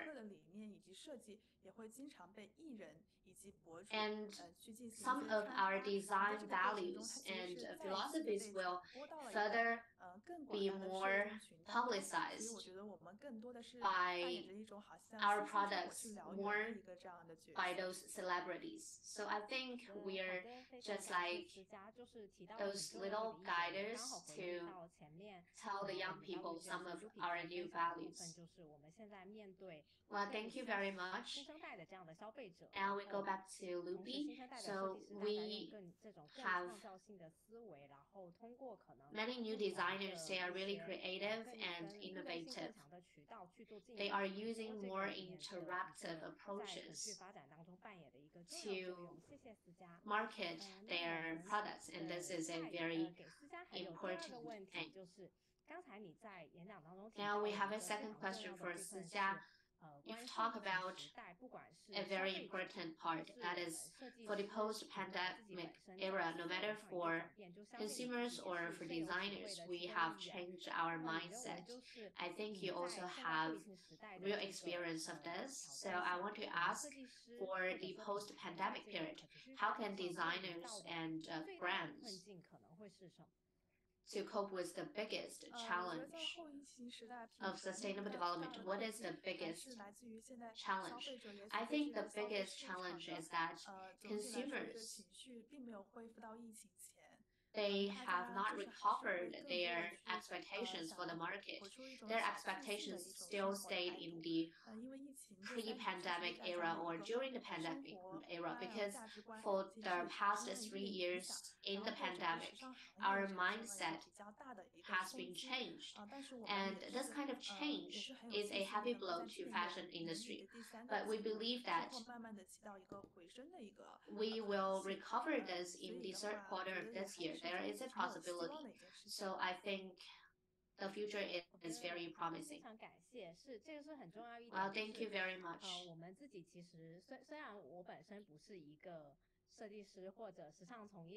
I am not a designer or a worker in the fashion industry, but we have been learning from the education related in fashion field that this is indeed a very challenging and a very promising industry. We face a lot of challenges, for example, the pandemic and climate change. Therefore, we have become more aware that we have to think about the coexistence of human beings with animals. So we have to take urgent actions. Therefore, we believe for Lijie Studio and many other designers and brands in this fashion field, we will certainly have a better tomorrow. We will have a brand new start. Thank you. Thank you very much, Lijie. We have two more new questions for Lupi. And maybe something is wrong with her connection, so she could not turn on her camera, but it's fine, we can still continue our communication. The first question for Lupi is that you've talked about the priorities of environmental protection for Gen Z. One of the most important is anti-greenwashing. This is also a hotspot issue that fashion field really cares. So I want to ask Lupi to talk more about what is the ESG as well as the corporate social responsibility, as well as how can enterprises to better cope with those challenges. What is the most important thing for them to engage in such anti-greenwash activities? I think, first of all, publicity is about branding, is about marketing. But still, we have to make sure that this kind of marketing is objective. Because consumers, they are very smart. They will not buy everything you said. They will go online, search for the real information. So I think when marketing, we have to remain honest. And we have to be more reliable. Well, thank you. So you talk about the transparency and offering the real information. So basically, a brand has to establish a trustworthy connection with its consumers. Another question is that you've talked about a lot of examples and the values of Gen Z. So a lot of brands in this field have already known that the Gen Z consumers, they really care about sustainable development. And they know fashion field has a large impact on the environment. And we know supply and demand are very important. So just now, in your speech, you've talked about Gen Z's impact on the enterprise strategy. So I want to ask, can you share something about for the influence of a brand and enterprise? How do you think we can build a brand and to cast impact on our consumers so as to encourage those kind of green consumer behaviors? I think they are certainly something we can do. I remember there is a brand that has done this. So they have a lot of stock fabrics in stock, and they have recycled those fabrics and reuse those fabrics. They not only use this kind of waste fabrics from its own enterprise, they also connect waste fabrics from other industries. I think this is a very relevant approach, and it is pretty much focused on a certain clear direction. I think for strategy part, they have to be inclusive and diverse. Because if we only sell products, then we will not have a huge influence or impact. So as brands, we need to collaborate with other brands and to make the whole branding more publicized. And they have used certain ways to attract the consumers at the C end. I think this is a pretty smart move and we can learn from that. Thank you, this is a great example. Every brand has its own loyal consumers or a certain targeted consumers. So for the whole supply chain, an enterprise might choose certain approaches to produce or to do marketing, and all of those actions can have an impact. Those kind of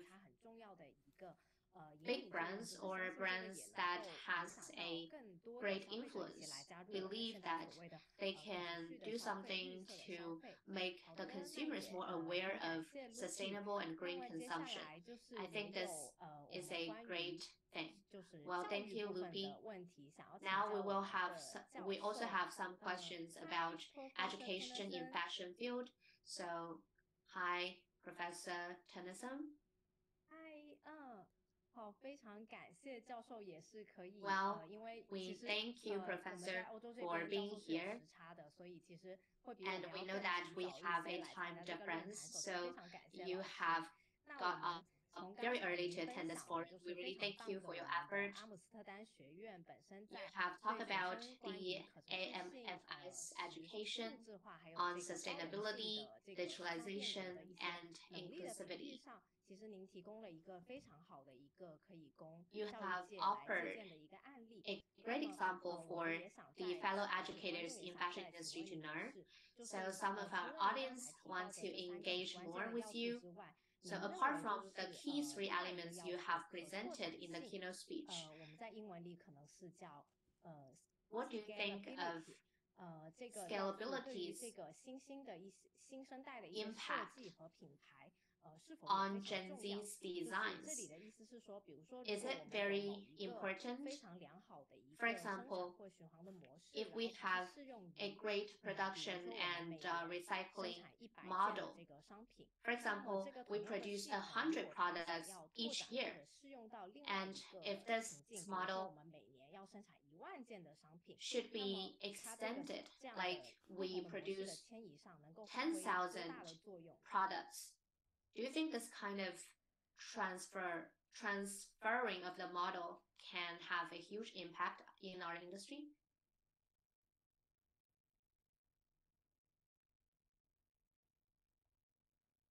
Upscaling the circular model, you mean? If that would have been the thing, definitely, I think we need to think in new processes, but at the same time, I think we also should look into our consumer behavior.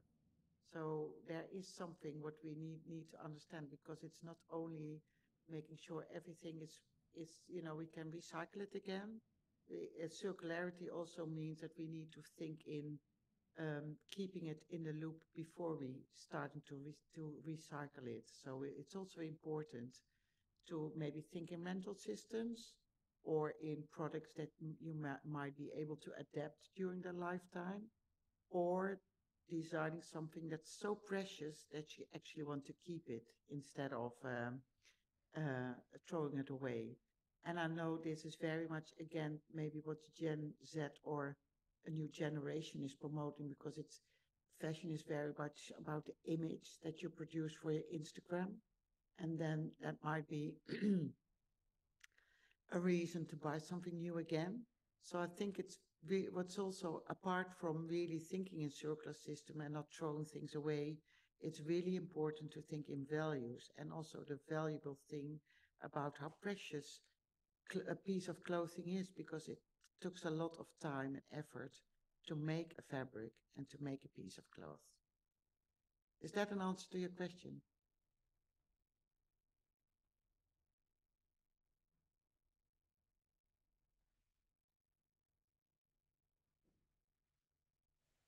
好的，好的，非常感谢我们的教授 Well, 关于 thank 这 you. 个问题的 Thank 一 you, 个更 Professor, 深入 for 的 your 解 answer. 答。那么下面另外一个问题可能会跟我们的教育 Another 更直 question 接的相 is 关，就是我们知道 more 现在 directly 有很 linked 多 to 非常 education. 知名跟活跃的这个时尚类的院校。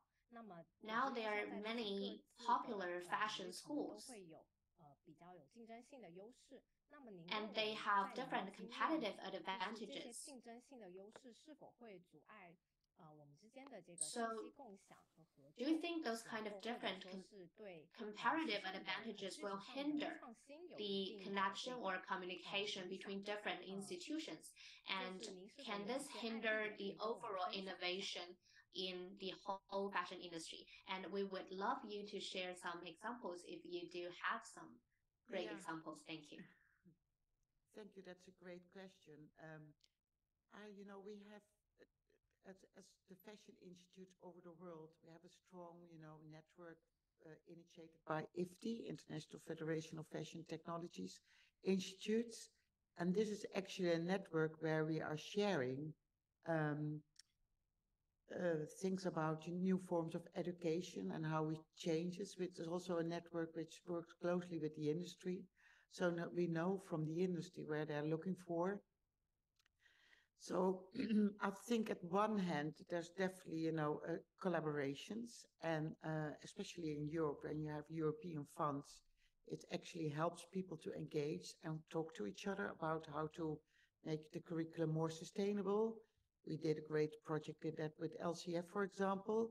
So I don't think it is, it's not like an industry that we protect, the way we educate. I think it's open for everyone. But I can see, there is still something like, especially in fashion education, like, the high-end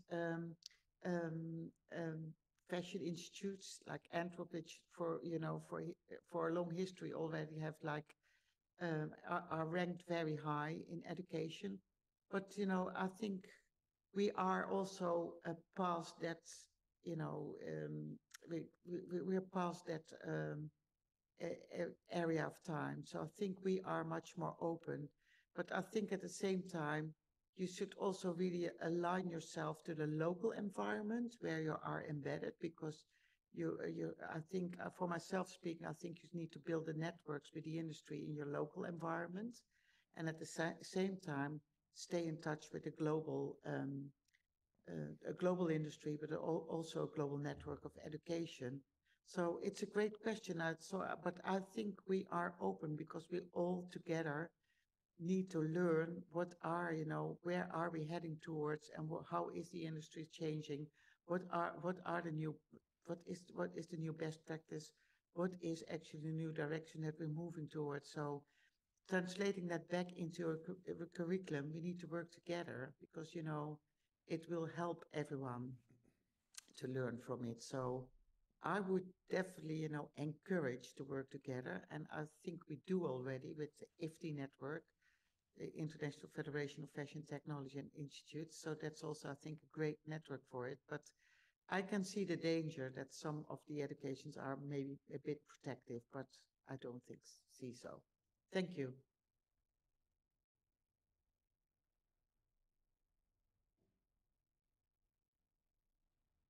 好的，非常感谢您的回答。那我们 Well, 相 thank 信 you 就是 for 在这 your 个 answer. 多元文化的环境下，就是一定 We believe that 不 in 管是 this 教育还是 diverse 产业部门，我 environment, 们都可以看到不同主体之间有这个不 educators 同的 and 基于不同文化 workers 背 in the 景 field 和这个教育背 can 景的一些碰 see 撞。那 that 当然，我们 we 也是 have 在努力的在每一个地方有扎 collaborations 根的这 from 个 different 社区 disciplines, 环 from 境里 different 面，也 fields, 跟当地去做一些 and 更 we 深 are 入的结 rooted 合。 in 那 our 么这 community. 个 We are 能量的 connected 延 with 续 our 这个 local 文化更多 environment. 元的碰撞跟合作，可以推动 We 这 also 个 connect with 时 the 尚产业 external 的 world, 持续 and 持 we 续 all 更好的 believe 发 that 展。 this is 那么 very 今天 relevant 也 for 非 sustainable 常感 development 谢，就 of 是很荣 fashion 幸我 field. 们的3位老师， So 我们的教授， today 然后我 we 们的 thank our Lupi 还有 three 家能够 speakers. 共同的来参与我们的这个 Thank you very much for Q&A attending 环 this 节，也让 forum. 我们看到就是不管是学界或者说是这个产业研究，然后以及 You 设计 have 方面不 shown 同的 us 意向。 that 那大家如果有关 there 于我们 is 另外一位嘉宾 sparkles 就是 coming 深 out 圳的 of 标准，或者 communications 是 between different 博士有更深入 stakeholders. 的问题，也可以通过我们的直播间留下我们 And 的 if you have any 提问， questions 然后我们 for 可以在会 Professor 后再 Xu, 帮 you 助 can 大家 also 去 send 了 your 解以及进 question 一步的 in 交 the 流， live 然后通 stream 过我们 channel, 之后的 and we 其 can 他 help 方式 you 传播的 to 方式，然后展现给大 get 家。 her 那 feedback 我现在 after 把 this 这个 forum. 主持交回给小雅。 Now I'm going to return the 好， host 谢谢 right to Sylvia Echo. 以及各位嘉宾们 Well, 的 thank 努力 you, 分享。 Sylvia, 那 and 我们 thank 都 you 知道， all of our 极 speakers 端降 for 雨、高 your 温、热浪、wonderful 下雪等 sharing. 极端天气事件频发， We know 那 that 些 there are a 因为 lot of 温度变化导致的 extreme 多 weather 样性的丧失， as well as the 以及大量 biodiversity 的热 laws 等 because 气 of 风 the 险。 climate 气候变 change. 化，我们都知道它们带来的影响呢是 We 不 all 切 know 实事 those 实的。 things 那在 impacts 中 are 国 very 新发后 severe. 的双碳政策，应对气候变 While 化白皮书， China has 以及对 issued 产业绿色转型的 a 呼 white 吁，我 paper 们可以看 to 到行 reach 动 the 也 carbon 迫在眉 neutrality and 睫。 carbon 那作为地球公民， net 我 zero 们 carbon 是法 emissions, 独善其身，看重 from 和 which we 有 can 秩 see 序 that 的 as 经 a 济活动 citizen 已经进 in 入 the 到我们 planet, 的日常 we 生活 cannot 当中。 avoid those 那我们启 challenges. 东亚洲呢 We 也 need to 在不 reduce 断 carbon 地通 emissions 过 in our 提供 daily life. 对儿童、消费者以 ACTAsia 及产业 has 人 been 士 engaging in 实 this 施教育 process 项 too. 目 ESD， We 是 have 鼓 been 励每个人 educating 通过取得 children, 更具同理心的行为和 workers, 负责任 and 消费行 educators 为， about 鼓 how 励 can 我们 we 想 become 要 more 的人与自 responsible 然和谐共生的 for 未来去 sustainable 成长。 development. How 那 can 由 we 中国 stay 气候变化特 symbiotic 使 with 国 the 家发 nature? 展改革委员会原副主任谢振华先生所说，过去大家 Just 普 as 遍都 Mr. 认为 Xie 是减 Zhenhua, 排是 former 吃亏， commissioner 现 at 在呢 the 各国已经 National 认识到 Reform 谁 and 讲得快， Development 谁将获得 Commission 产业 has 转 said. 型这个产业 Now 转 we 发 are 展的先机。 at 那 a 时尚 turning 产业 point 呢也 of 是如此。我们 transforming 从 the whole 今天各 industry. 位嘉宾的分 This 享 also 呢，也就可 applies 见一斑。 to the 产业的绿 fashion 色发展 industry. 是大势所趋，也是通往可持 The 续 green 的未来 development 之路。 of 我们期 industry 待也 is 相信 an 将有更多的品牌、设 irresistible 计师、 trend. 厂商以及时 We 尚产 believe 业 that 的从业者， there 将 will 从 be 零 more 的早开始， designers, 开启可持 fashion 续 field 的第一 workers, 步。那若 manufacturers 想要了解 joining 更 us 多 in 与 this 皮草与 process 人、动物 for 产业 sustainable 之间的 development. 关系， If 欢 you 迎 want 大 to 家 learn more 来报名 about 我们的同理 zero 心时尚 fur 课程。那 and 最 its 后， relationship 仅代表 with 本次论坛的 fashion, 举办方 animal, 向 and 参 our 与本次 environment, 论坛 you 的主 can 讲 sign 嘉 up 宾 for 选 our 新博 course. 士、姚清照老师、Josie Tennyson 教 We 授、 now 也 thank 是资 again 深讲座 for 张女 our 士，以及我 speakers, 们的同传议员 Peter， for 还有 Nikki， 以 Xu 及为我 Li, 们提供同 for 传知识 Mr. 的 Xu 李 Lijie, Woodwise， 思还有江直播间 as 前 well 的观 as 众们，表示衷心 Professor 的感谢。 Tennyson, 那我 and 们 all 也 other 请 speakers. We 在 also 会议 thank 室的嘉宾 our 们、工 simultaneous 作人员 interpreters, 以及 Peter 打 and 开我们 Nikki. 的摄像 We 头， thank 我 all 们 of 进行 our 一个在线 audience 的投 for 影。 your patience. Now I invite all of you to turn on your cameras and we will take a group picture.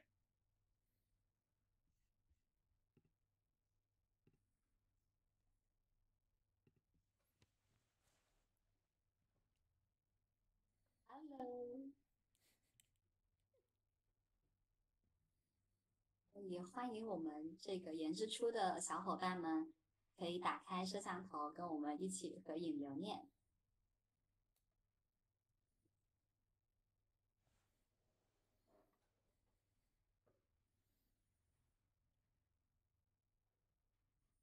我这边好像摄像头一直就是有问题，不好意思。对，没关系，一直都是黑的。谢谢 Lupi。我们到时候帮你对， P 我上。其实是开着的状态。好的，那大家准备好的话，我们就现在 If 拍 you're 摄。 ready, we are going to take the group photo. 我们好的， 1、2、谢谢。3。好 Okay, great. 那 Thank you. Thank you all. 这次的2023国际可持续时尚零皮草产业论坛，同理 And 心 this 时尚 marks 零皮草 the 共创产 end 业绿色发展 of our 就 forum 到此结 today. 束。感谢大家的参与，也期待 Thank 未 you 来我 all 们可以 for 再会。 your 谢谢大 patience. 家。 I hope that we will have more gathering like this in the future. Thank you.